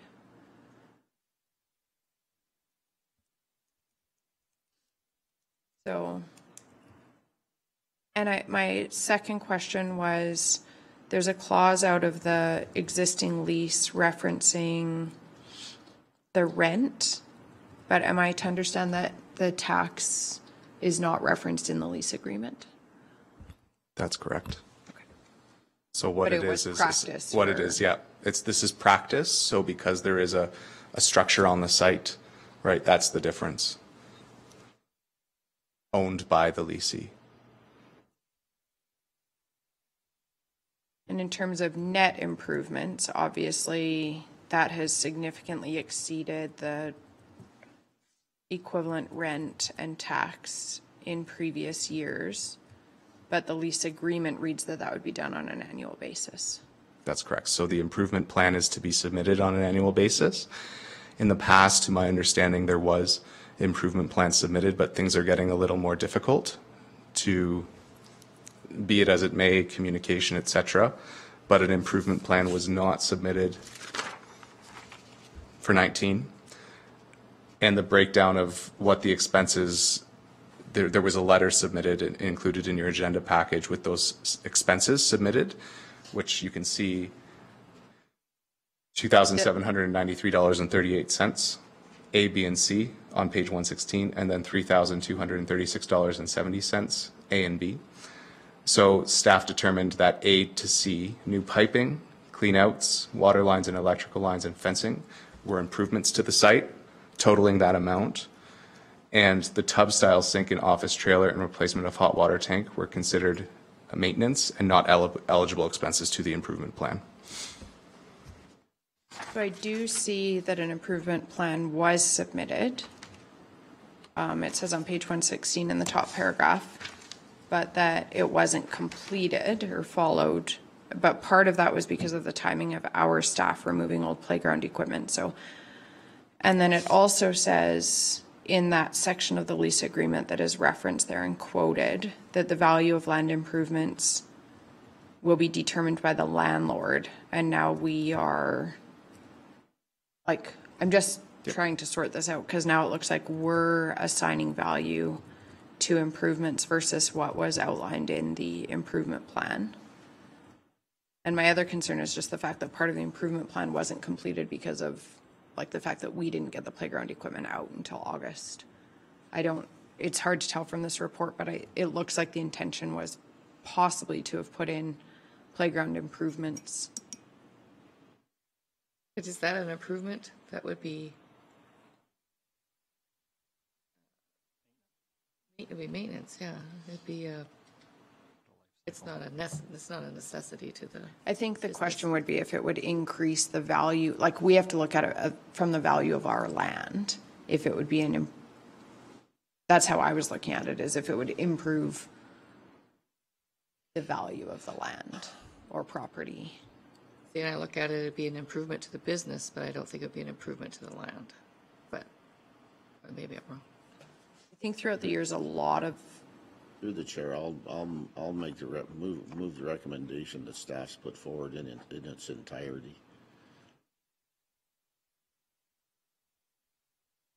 Okay.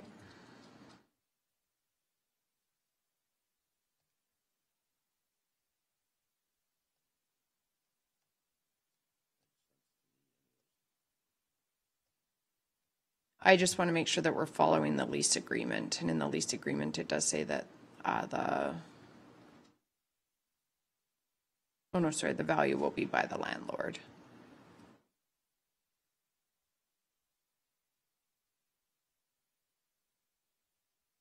Where I'm struggling with it is just the fact that part of that improvement plan hinged on our actions, and I don't know if I don't know enough about it. If the playground equipment, like, it might have been helpful to see what the improvement plan was for this year, and if it did, did it include replacement of that equipment playground, or what was the part that was not completed?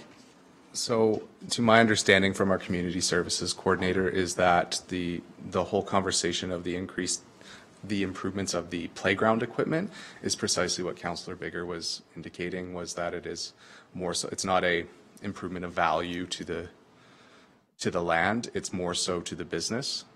And as the landlord, we evaluated the submissions, right? So the piping. The leaser is making money because of that improvement. It's That's not, right. it's not an improvement for our benefit, it's an improvement for their benefit.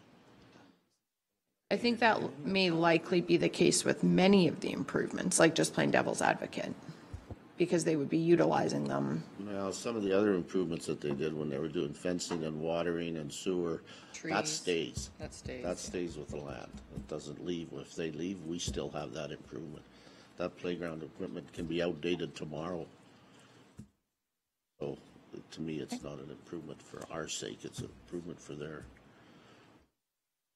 increases their revenue. It doesn't do much for us.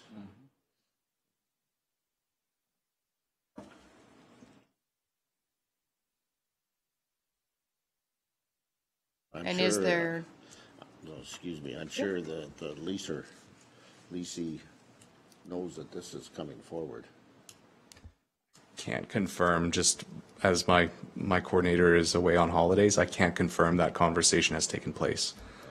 Because of that, she's sitting in here, but I don't see him here, so. well, there is an October letter from the leasee that is also, and that was the other point I just wanted to ask, is if council does have an appetite to consider the $196,000 worth of improvements since 2009. It does show, like each year, how much they exceeded the. Wasn't the agreement. they can Right, appeal and it. that's, it does need to, we need to follow the agreement. I agree with that.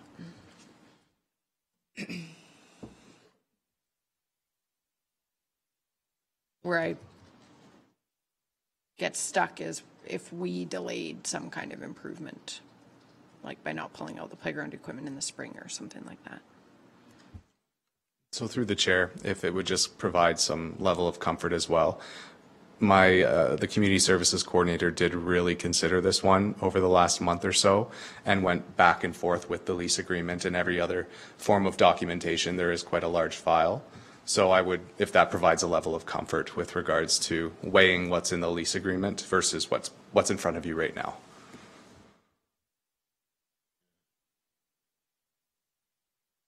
And will there be ongoing work, or has that 2016 motion, like I'm just thinking to update and clarify the lease terms regarding taxes and rent and that kind of thing? Will that be kind of reinstituted, or is that just been kind of left at this point? So, Madam Reeve, I think what's important here is that we do start a conversation with regards to maybe amending conditions, any stipulations in that agreement, so that both parties are ultimately happy and we don't have to kind of bring reports Yeah, and I think like for this forward. council's comfort too, that improvements are improving the land value. List, Like- if you could list what is an improvement. Yeah, or help clarify Clarify. the definition of it or something. Exactly. Yeah, certainly we can do like what is a maintenance, what is improvement, land improvement, what rides with the land, kind of what improves a business versus what is land improvement. Stipulate that so that there is clarification. And if within that process, that can be reviewed prior to, like early enough that the plan could be amended if something is deemed maintenance versus Yeah. an improvement, so. Yeah, certainly we can report back, I would say maybe Q2 or Q3, like summer months about this, if that is fair with council. Any further questions or discussion? All in favor? Motion is carried. Through the chair, with Scott's concerns, I would suggest he put a motion on the floor for staff to review, to look into that issue. Review the And compliance to If it's a the, concern with liability or that, then you Yeah, should have a absolutely. motion on the floor for it. Yeah, gonna make that motion? word it. Just investigate. Yeah, just investigate. The council direct Investigate, make administration. sure that all the water compliance is being appropriately followed. Because that can be a considerably expense to the people there and risk. And being that we own the land, we have to make sure it's done right. small systems is what it'll be under. Because next year, that could be considered as part of the improvement to the land. There'll be if it is what I think it is, Yeah. Could be more an operational there'll be cost. a bigger operational cost than you Yeah. can imagine on that. You have to have someone certified.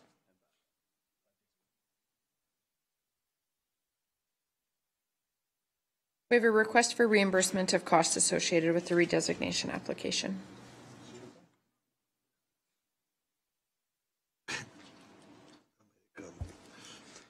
So on page 121 of the agenda package here, there is a request for the reimbursement, costs associated with the redesignation and the redes application associated with, obviously, the legal lot description. The total is $1,993.75.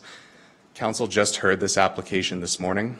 There was a hearing for it, and then obviously the second and third readings. This was a direct control district application, and there was gross inconvenience over the course of several years to this family.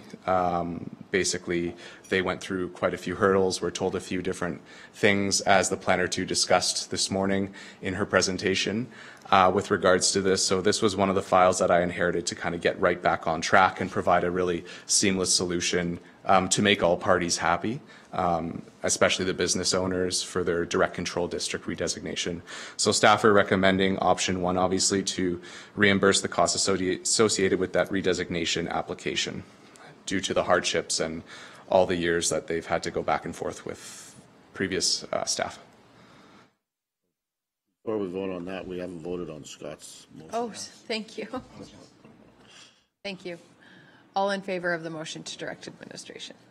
Motion is carried. Thank you. Yep. I'll move council choose option one to reimburse the cost to the landowners. Questions or discussion? Good.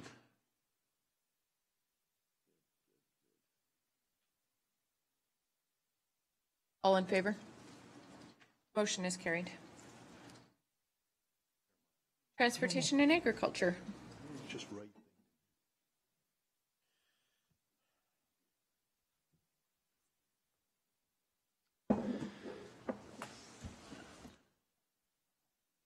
Morning, Council.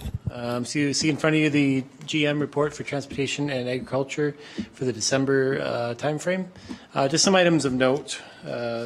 We had quite a busy December. There was a number of staff retained to complete some bridge files. We completed 2 large bridge files on Township Road 230 down near Clooney, as well as a directional drill pipe push just south of Rockyford Road, south of the highway there. So they both went fairly well. We kind of got them in right before the cold weather hit, so it was good on our end here. We still have some staff remaining to complete some stripping and grading of some gravel pits that we're looking to crush in the upcoming spring months. So those are kind of the highlights for December, and I'm able to answer any questions if you have. Any questions?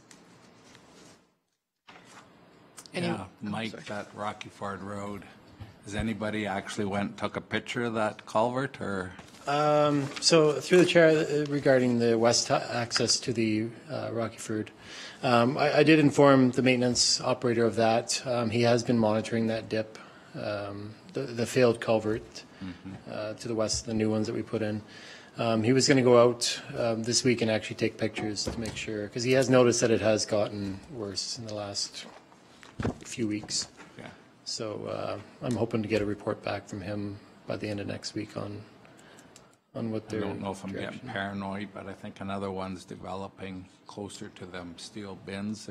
It's probably a 2-foot culvert or so. Oh, okay. I don't know if it's just the road sagging, but there's a smaller culvert in there. I don't know if it's anything or not. I'm just maybe paranoid over that whole road. Yeah, no, I'll through the chair, I'll get the maintenance crews to look at that as well. And one other, I've had a request, I'll just say it and see what council's feeling is. We did the rezoning for the Rosebud today for that piece of land. I've had a request, some of the ratepayers there That septic system's been in for 30 years, I'm thinking. Septic tanks are getting old. Instead of replacing septic tanks, maybe they should be looking at like a real sanitary sewer in Rosebud. Instead of the small line, we'd have to put in the bigger line and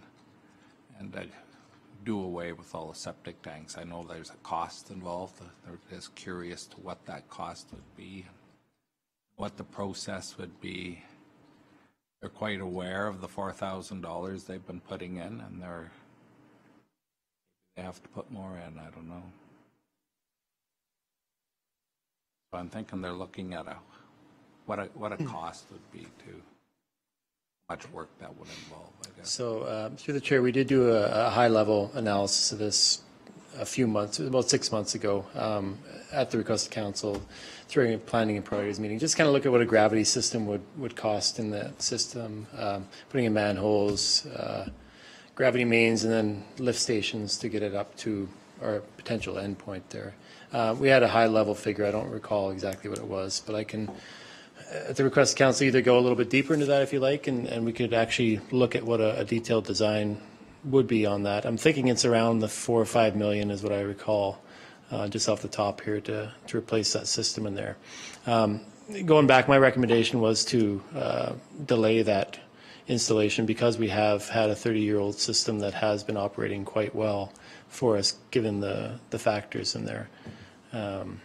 Definitely, I think in the future it will be a consideration, but in 30 years it may buy us another 30 years before replacement's needed. So I'm at the call of council if you want me to look deeper into that. There's a recess meeting I think you're aware of. Mm-hmm. I'm just wondering if council's any qualms about Mike providing that information to the ratepayers of Rosebud. The high-level work that's been done already. No harm. Yeah, I think it's good to, There's no harm in sharing what we know. Yep. Okay. at this point, I don't think we need to go deeper if that high-level work's been done, see what. Good starting spot. Donna, you had a question? Yeah, train whistle. Train whistle, yes. So through the chair, the whistle cessation through Carsland. We did hear back from from CP Rail just before Christmas that their initial review of that was that they weren't in favor of removing that whistle because of the siding that is located close to that crossing, and because of that, they thought that the sight lines may not be adequate to remove a whistle at that time. I did make a request that if we were to still go forward and make a request to them to have it removed, what would be needed. They require a full engineering study to be performed on that. So I'm currently waiting on quotes basically to get that engineering review done.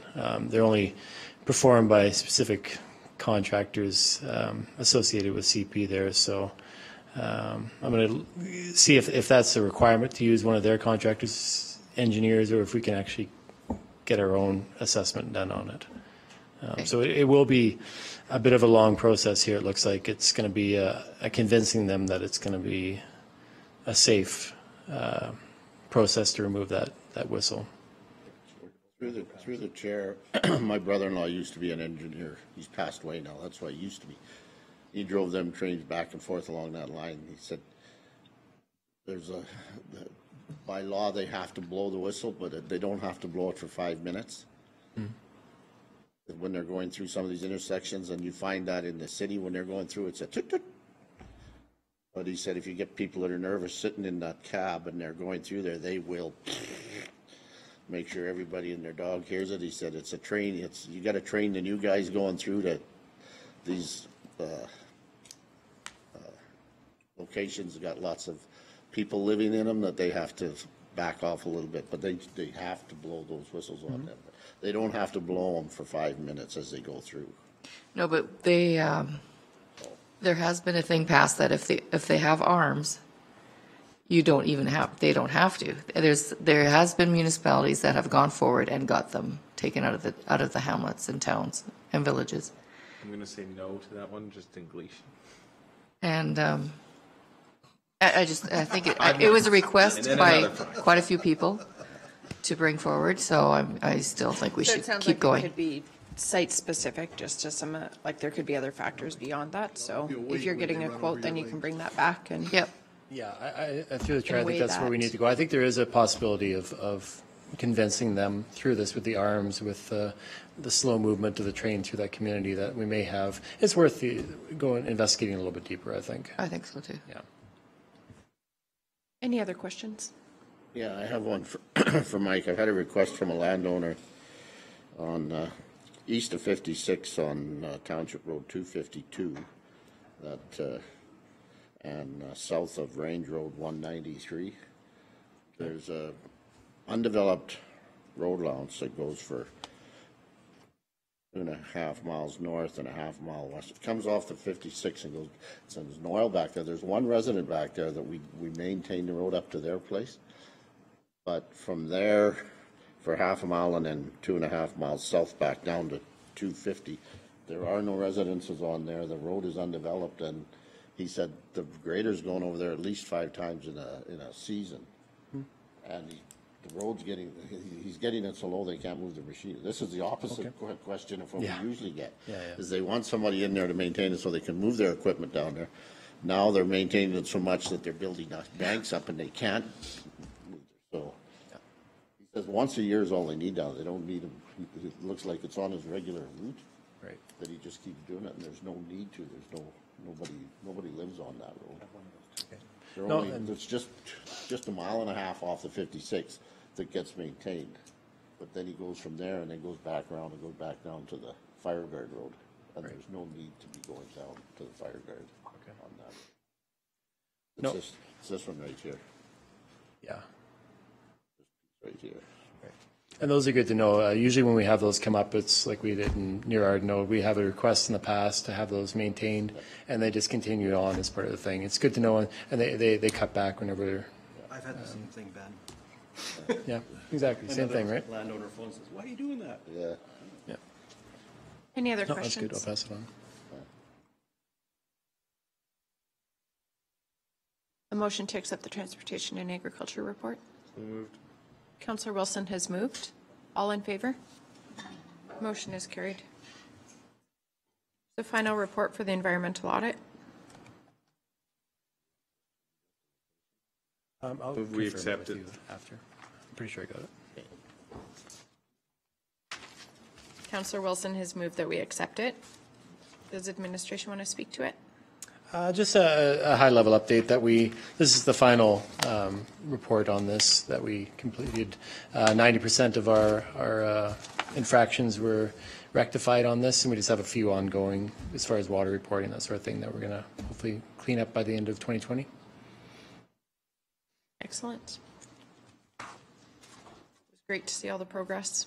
In regards to that last one about the rental facility that we have there, that kind of goes with this too, for your risk assessment, because environmental auditing, we look at that kind of thing.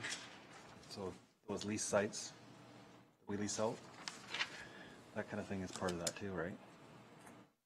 Sorry. Like with the environmental audit report, we look at our basically our risks and what we're doing to fix them, and I think that kind of falls into play with that last one about the chlorinated water and campground. Oh, sorry, yes, Yeah, with the you know campground, what I mean? with the campground Yeah, it kinda thing. falls in Yeah, that oh, same definitely, category. for sure, yeah, that's I really. think we with- have 2 sites like that in the county, so. Yeah, and through the chair, like we have a number of sites that the county owns that do have water facilities on them. I know in the past we have requested even water sampling to be done by the leasees. I'm not sure where that's at right now, and that'll be part of the investigation as part of that Eagle Lake as well. So.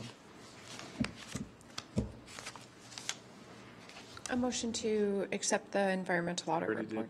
Oh, you already did, yes, sorry. Any further questions or discussion? All in favor? Motion is carried. I can take as many as I want. The Wheatland Regional Corporation Phase 3 project water allocation. So this is referring back to the Phase 3 application for servicing Rosebud with regional water.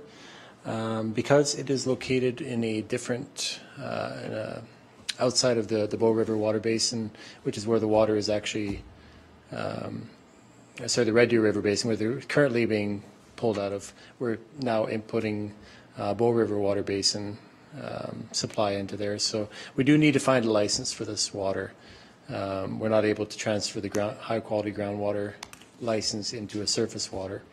And therefore, there's a few options that we looked at for this. We looked at potentially taking some allotment away from Gleason. There is, we use about half the water that we have for license in Gleason, half to a third of the water. So there is some potential there for usage. We steered away from that, knowing that we have future development. We're hoping in Gleason and to not hinder that community, I guess, with any future restrictions. Other option is to purchase a license straight out, start investigating that method. Definitely that is a long process and quite complicated.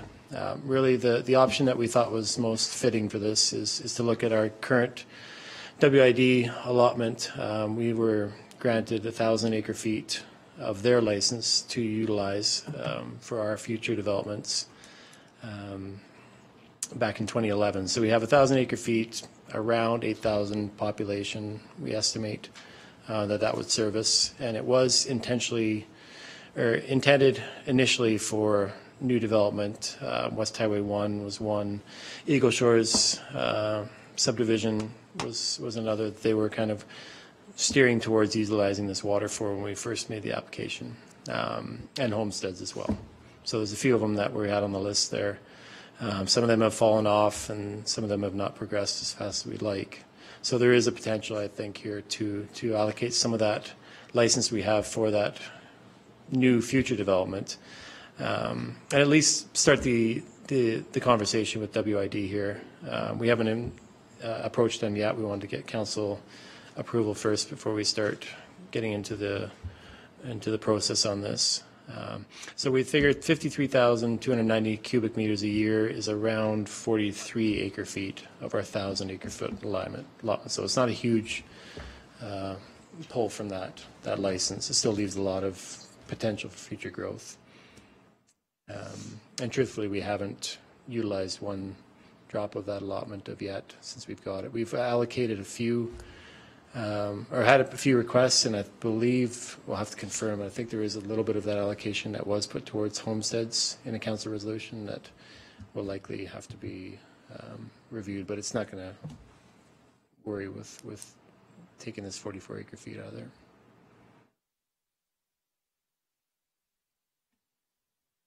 I'll move that council approve the administration to allocate 53,290 cubic meters of supply and conveyance of all water agreement with the WID for Wheatland Regional Corporation Phase 3. I think this is the first time we're using any of that water. Through the chair, it wouldn't be the first time we've allocated it, Yeah. but it would be the first time it's used. So, Any other questions or discussion?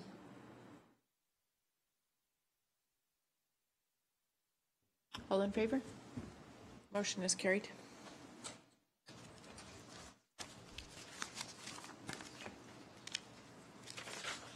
Maybe we will, there's no correspondence.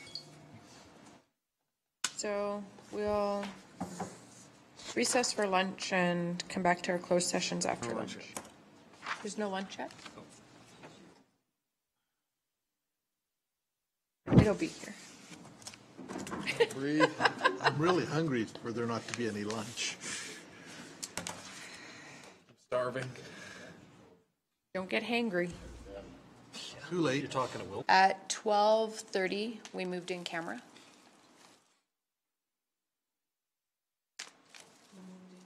I did. I'll move out of camera. All in favor of coming out of camera? Motion is carried. We'll be back in public session. We have representatives from the Strathmore District Agriculture Society. Welcome. If you guys want to just come up to the microphone.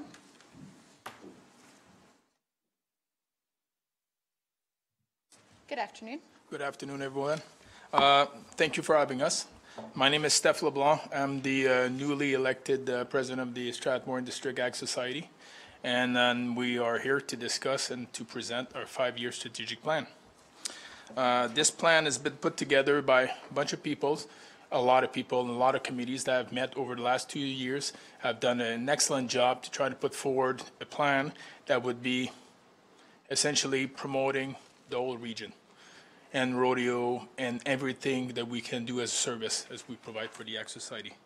So without any further ado, I'll pass it on to the person that's actually better than I am at this. Thank you. I don't know about that, but thank you, Steph. So my name is Ryan Schmidt, and I'm the General Manager of the Agricultural Society. So I'm kind of tasked now by our Board of Directors with implementing this 5-year plan with their support and direction. And so I'd like to begin by just reminding what is the Agricultural Society all about? And on the third slide here, we've got our mission statement. So it's actually provided by the Government of Alberta under the Alberta Agricultural Societies Act.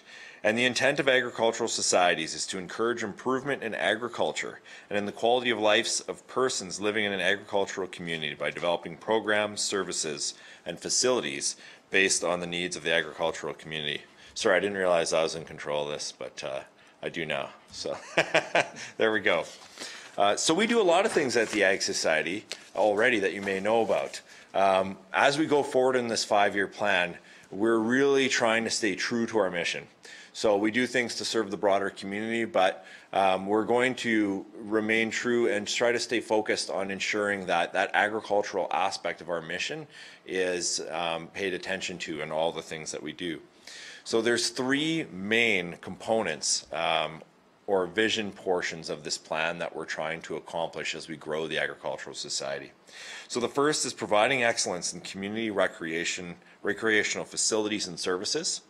The second is to be known as the heart of rodeo and the development of its athletes in Alberta. And the third is to be a unique provider of practical ranching skills and education. So how are we going to go about doing these? With providing excellence in community recreational facilities, what we really mean here in large part is make sure that the things we do already, we're doing them with excellence. So before we move on to establish new programs or new facilities, let's make sure we're doing with excellence what we already do. So part of this plan will be improvements and updates to our baseball diamonds and also to our campground. Secondly, we're going to be completing a Remuda Link project, which just upgrades the facilities that we have available to the community groups that rent or use space free of charge from us. So there's a ton of other groups in the area, like the Wheatland Quilting Club, for example, the Cadets, Scouts. They use our facilities, and part of what we want to do is to continue to serve those other community groups. And it's also about utilization rates. So let's make sure that we're using our current facilities with maximum efficiency. So one of the big parts of that is to make better use of our grandstand. In addition to adding in more rodeos, which we've already done during the past year, we're going to establish the Cowboy Town Concert Series. So this is the idea here, is that we'll start off with one concert. The first one will be on June the 6th. We're talking about, pretty good name bands, and if that works, we'll go to 2 concerts a year. We're always looking for more Western-themed agricultural rodeo type of events to utilize our grounds, and especially the grandstands. For the heart of rodeo and the development of its athletes in Alberta, 3 key aspects are expanding the rodeo school that we established this past year. So we started with just bull riding. We're going to take that to all the rough stock events this next summer and add the timed events after that if it goes well. Secondly, we're going to do the rodeo infield expansion project, which is essentially to replace our current announcer's booth and add some private suites on that side.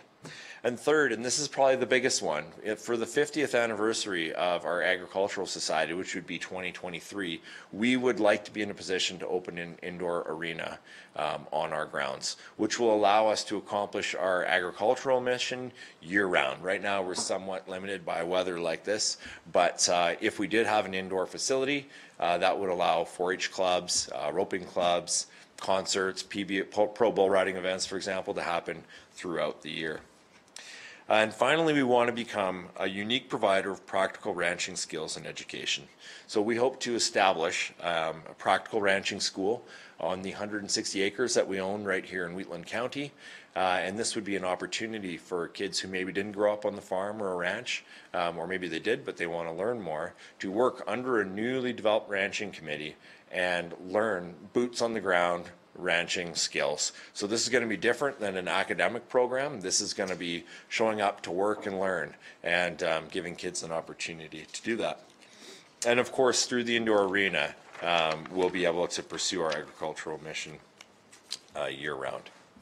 So just an idea of the timeline here. This next year is about solidifying our finances to prepare for growth. So we're going to be starting to put away capital to fund some of these expansion projects. But we'll also complete our baseball and campground upgrades. We'll do our first of the concert series, and we'll expand the rodeo school.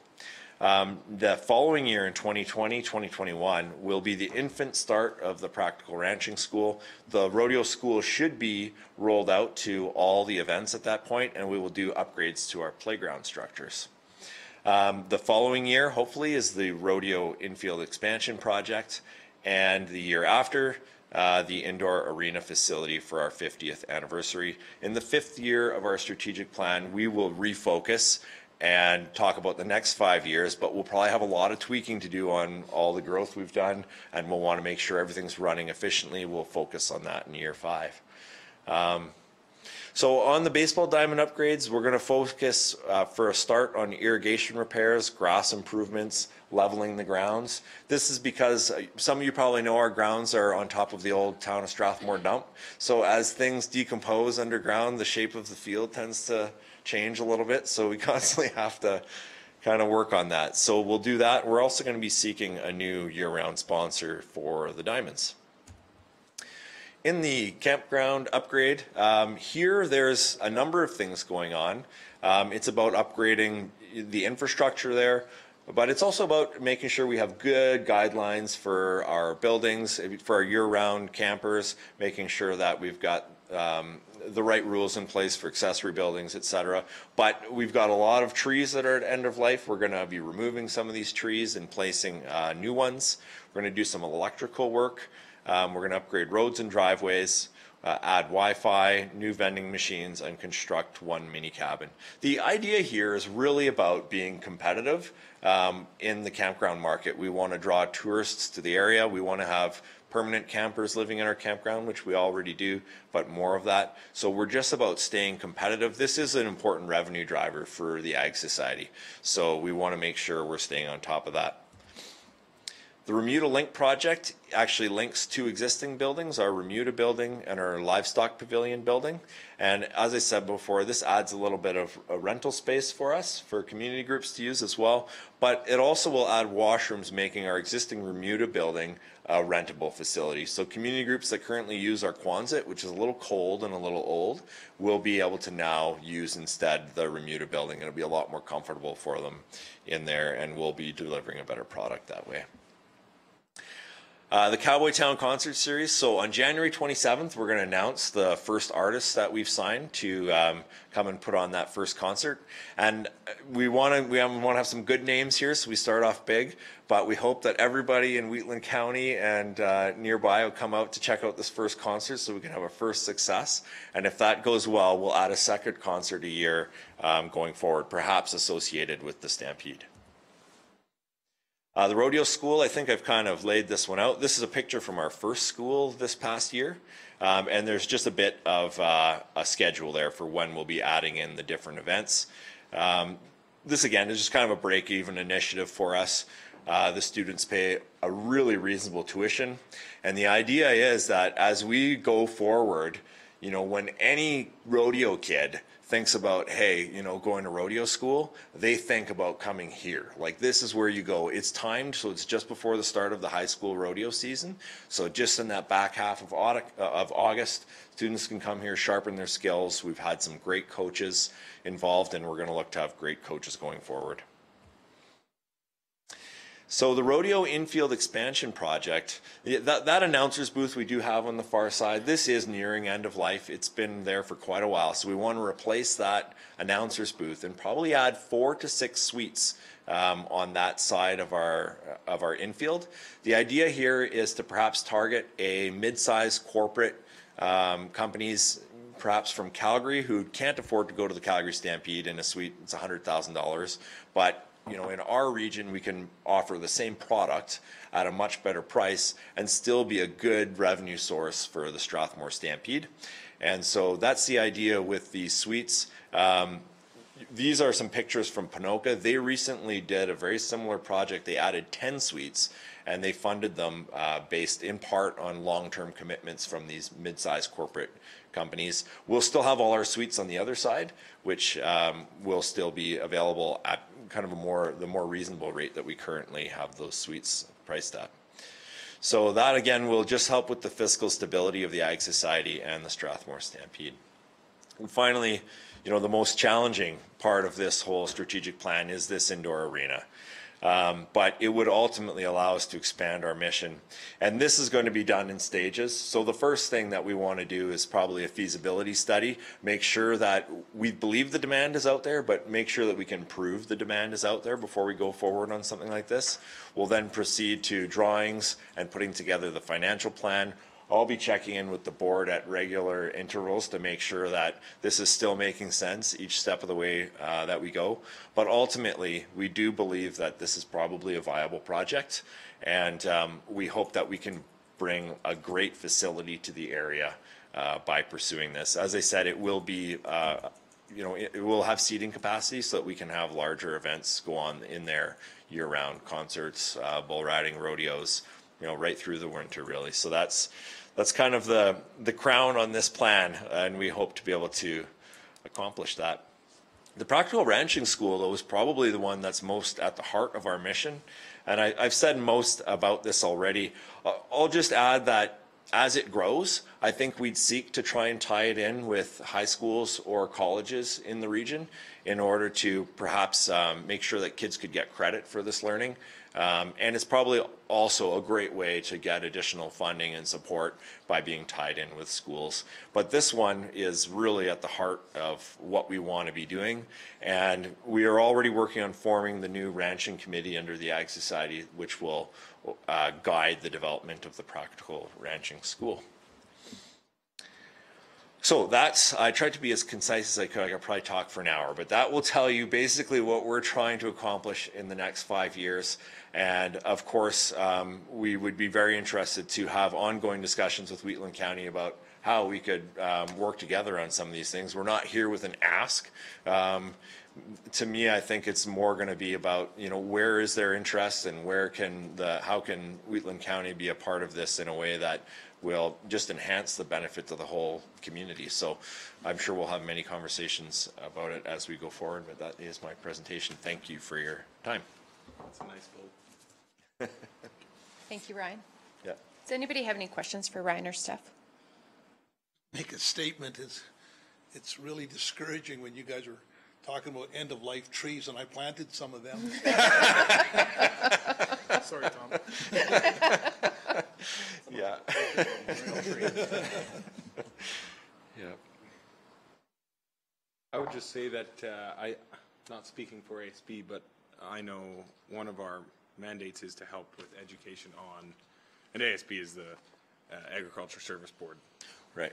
And I'd be very interested in having discussions with that board and the Ag Society on the ranching school, because I think we as a board have decided that education is one of the most important things in our industry. So we'd be happy to meet with you guys and discuss how we can collaborate going forward. Sounds great. Yeah, it's a very exciting plan. Yes, Ambitious. I love it. Yeah. It's exciting.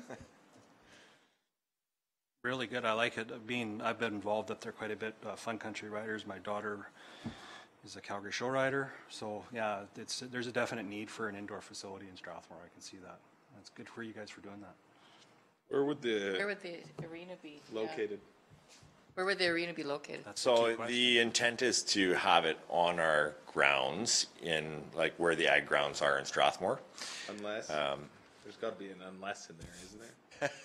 Well, I think they're like the real challenge comes at Strathmore Stampede. Like that's when that whole grounds is utilized, it's parking and camping. And so the reality is anywhere we put it there, it will have other impacts. So we haven't settled on a location. I think that's kind of the thinking, is that we try to put it in there. But you know, it is also possible that it could be on our other property, which is in Wheatland County, just outside the town boundary. So I think that's a possibility. There's many locations on the grounds it could be. The main issue is how it affects everybody and who is going to be partnered with us to be able to build this and how we can integrate it in part of the plans, right? And so really this is what we're looking for at the end of the day, is some interaction with other stakeholders to be able to maximize the assets as much as possible for everybody. What's the square footage of your Remuda building? The newer one. Yeah, I want to say that one is about 3,300 square feet. 3,300? Yeah, roughly. Okay.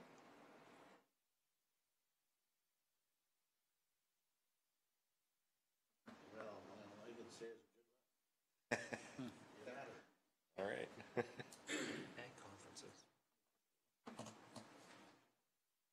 So Councillor Wilson is absolutely right. This is very much in line with the strategic priorities of our Ag Services Board.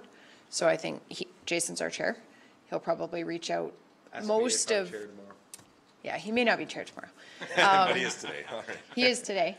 The majority of us sit on our Ag Service Board, but we also have members at large from our ag community that also sit on that board. So it might be good to have this presentation presented to that board as well, and just see where there's synergies or where we can work together on things. And as well, I'm sure our council will have discussions and be back in touch with you to see how we can work together. Sounds good. That'd be great. Any other questions? Flavor.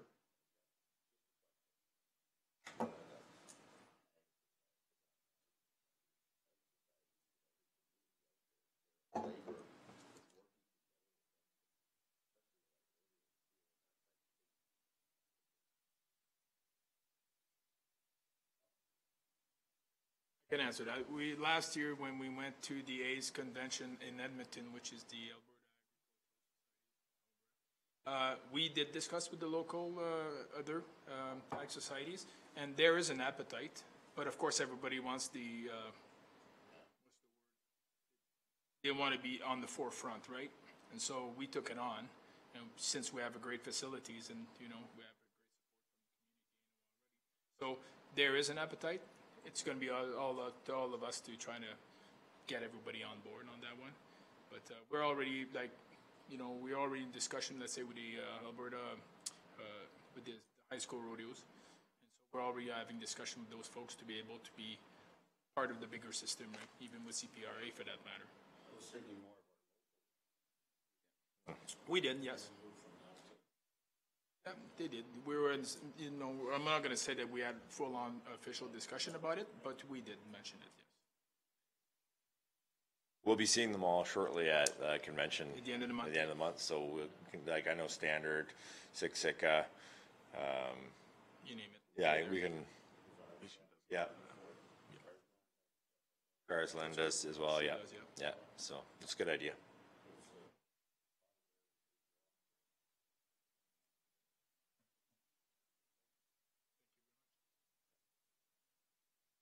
Any other questions? Just a comment.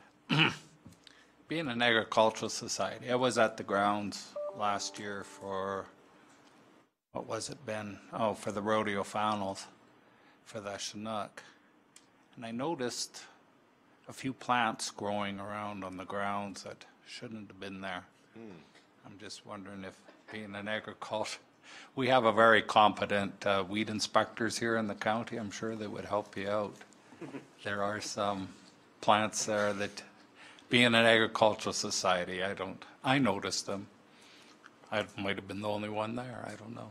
We would greatly appreciate to go through those plants and find a plan to take care of them. That'd be great. Yeah, the town has weed inspectors as well, right? Yeah. Yeah, they do. Oh, they do now? Or did they contract No, ours? they got their own contract. Yeah, I believe they have their own. Just for jurisdiction, you might want to reach out to the town. Okay, sure. Because they have weed inspection. Yeah, but thank you for raising that. Yeah, thank you. We'll definitely look at that. If you need help pinpointing them next year, I certainly show them out to your inspector. You're welcome to come by anytime. We'll go. We'll wait till the weather improves. So. Yeah. Yeah. Yeah. Well, we appreciate your time and bringing your strategic plan in and sharing it with council. Thank you very much. Yeah, and We'll stay in thank you touch for sure. everything that you guys do to support our Ag Society throughout the year.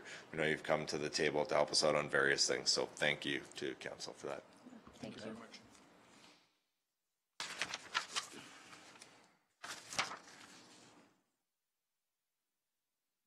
With that, I will move us back in camera. All in favor? Oh, thank you. Our closed session. On behalf of council, with regret, I would like to move to approve retirement incentive program application for employee number 5931. Any discussion? All in favor? Motion is carried. There's a motion regarding 6.2, the personnel matter. I'll make a motion to appoint Brian Henderson as CAO pursuant to the MGA and the Wheatland County CAO bylaw 2013-06 according to the terms in the CAO employment agreement. Any questions or discussion? All in favor? Congratulations, sir. Yeah, congratulations, Brian. We also have, yes, and we're very pleased to appoint you. Thank you. Question your sanity, but good for you. There is also a motion arising from the closed session 6.5. Was it 6.5? Sorry, my bad. I'll move that council choose option 1 to approve bylaw 2020-10 and sorry, option 1. That council move first reading on bylaw 2020-10, this being a bylaw to redesignate 128.74 acres on plan 081 3350 block 1 lot 1 from industrial general district to public utility district. Any questions or discussion? Question, just a question, not opposed to it. In the motion.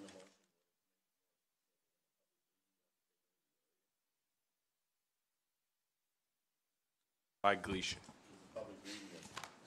I think we always do it just by the legal land, don't So we? just through the Reeve, it's typically legal lot description when we do these resolutions. Plan such and such, block 1, lot 1 in, and name But there's not a Sometimes you put the community. division. So we can, I mean, we can alter it. I've never seen that before in a formal resolution going through this process, but I mean, it would be loose if we put the specific division. And there but- will be circulation. And That's my we question. will be circulating this, Adjacent right? landowners will So be circulating. after this meeting, I'll be discussing with staff the letter that's going out in terms of the circulation and the information specifically for this. And then the background information would be included for second and third, like the public hearing and second and third reading consideration. That's correct to council, yes. Any other questions or comments? All in favor? Motion is carried. Motion for a public hearing. I'll move the council have a public hearing for bylaw 2020-10 to be scheduled on March 3rd, 2020, to commence at 9 a.m. in the Wheatland County Council. Any questions or discussion? 9. All in favor? Motion is carried. A motion to adjourn. Ben has moved. All in favor? Motion is carried. Second, third, and fourth.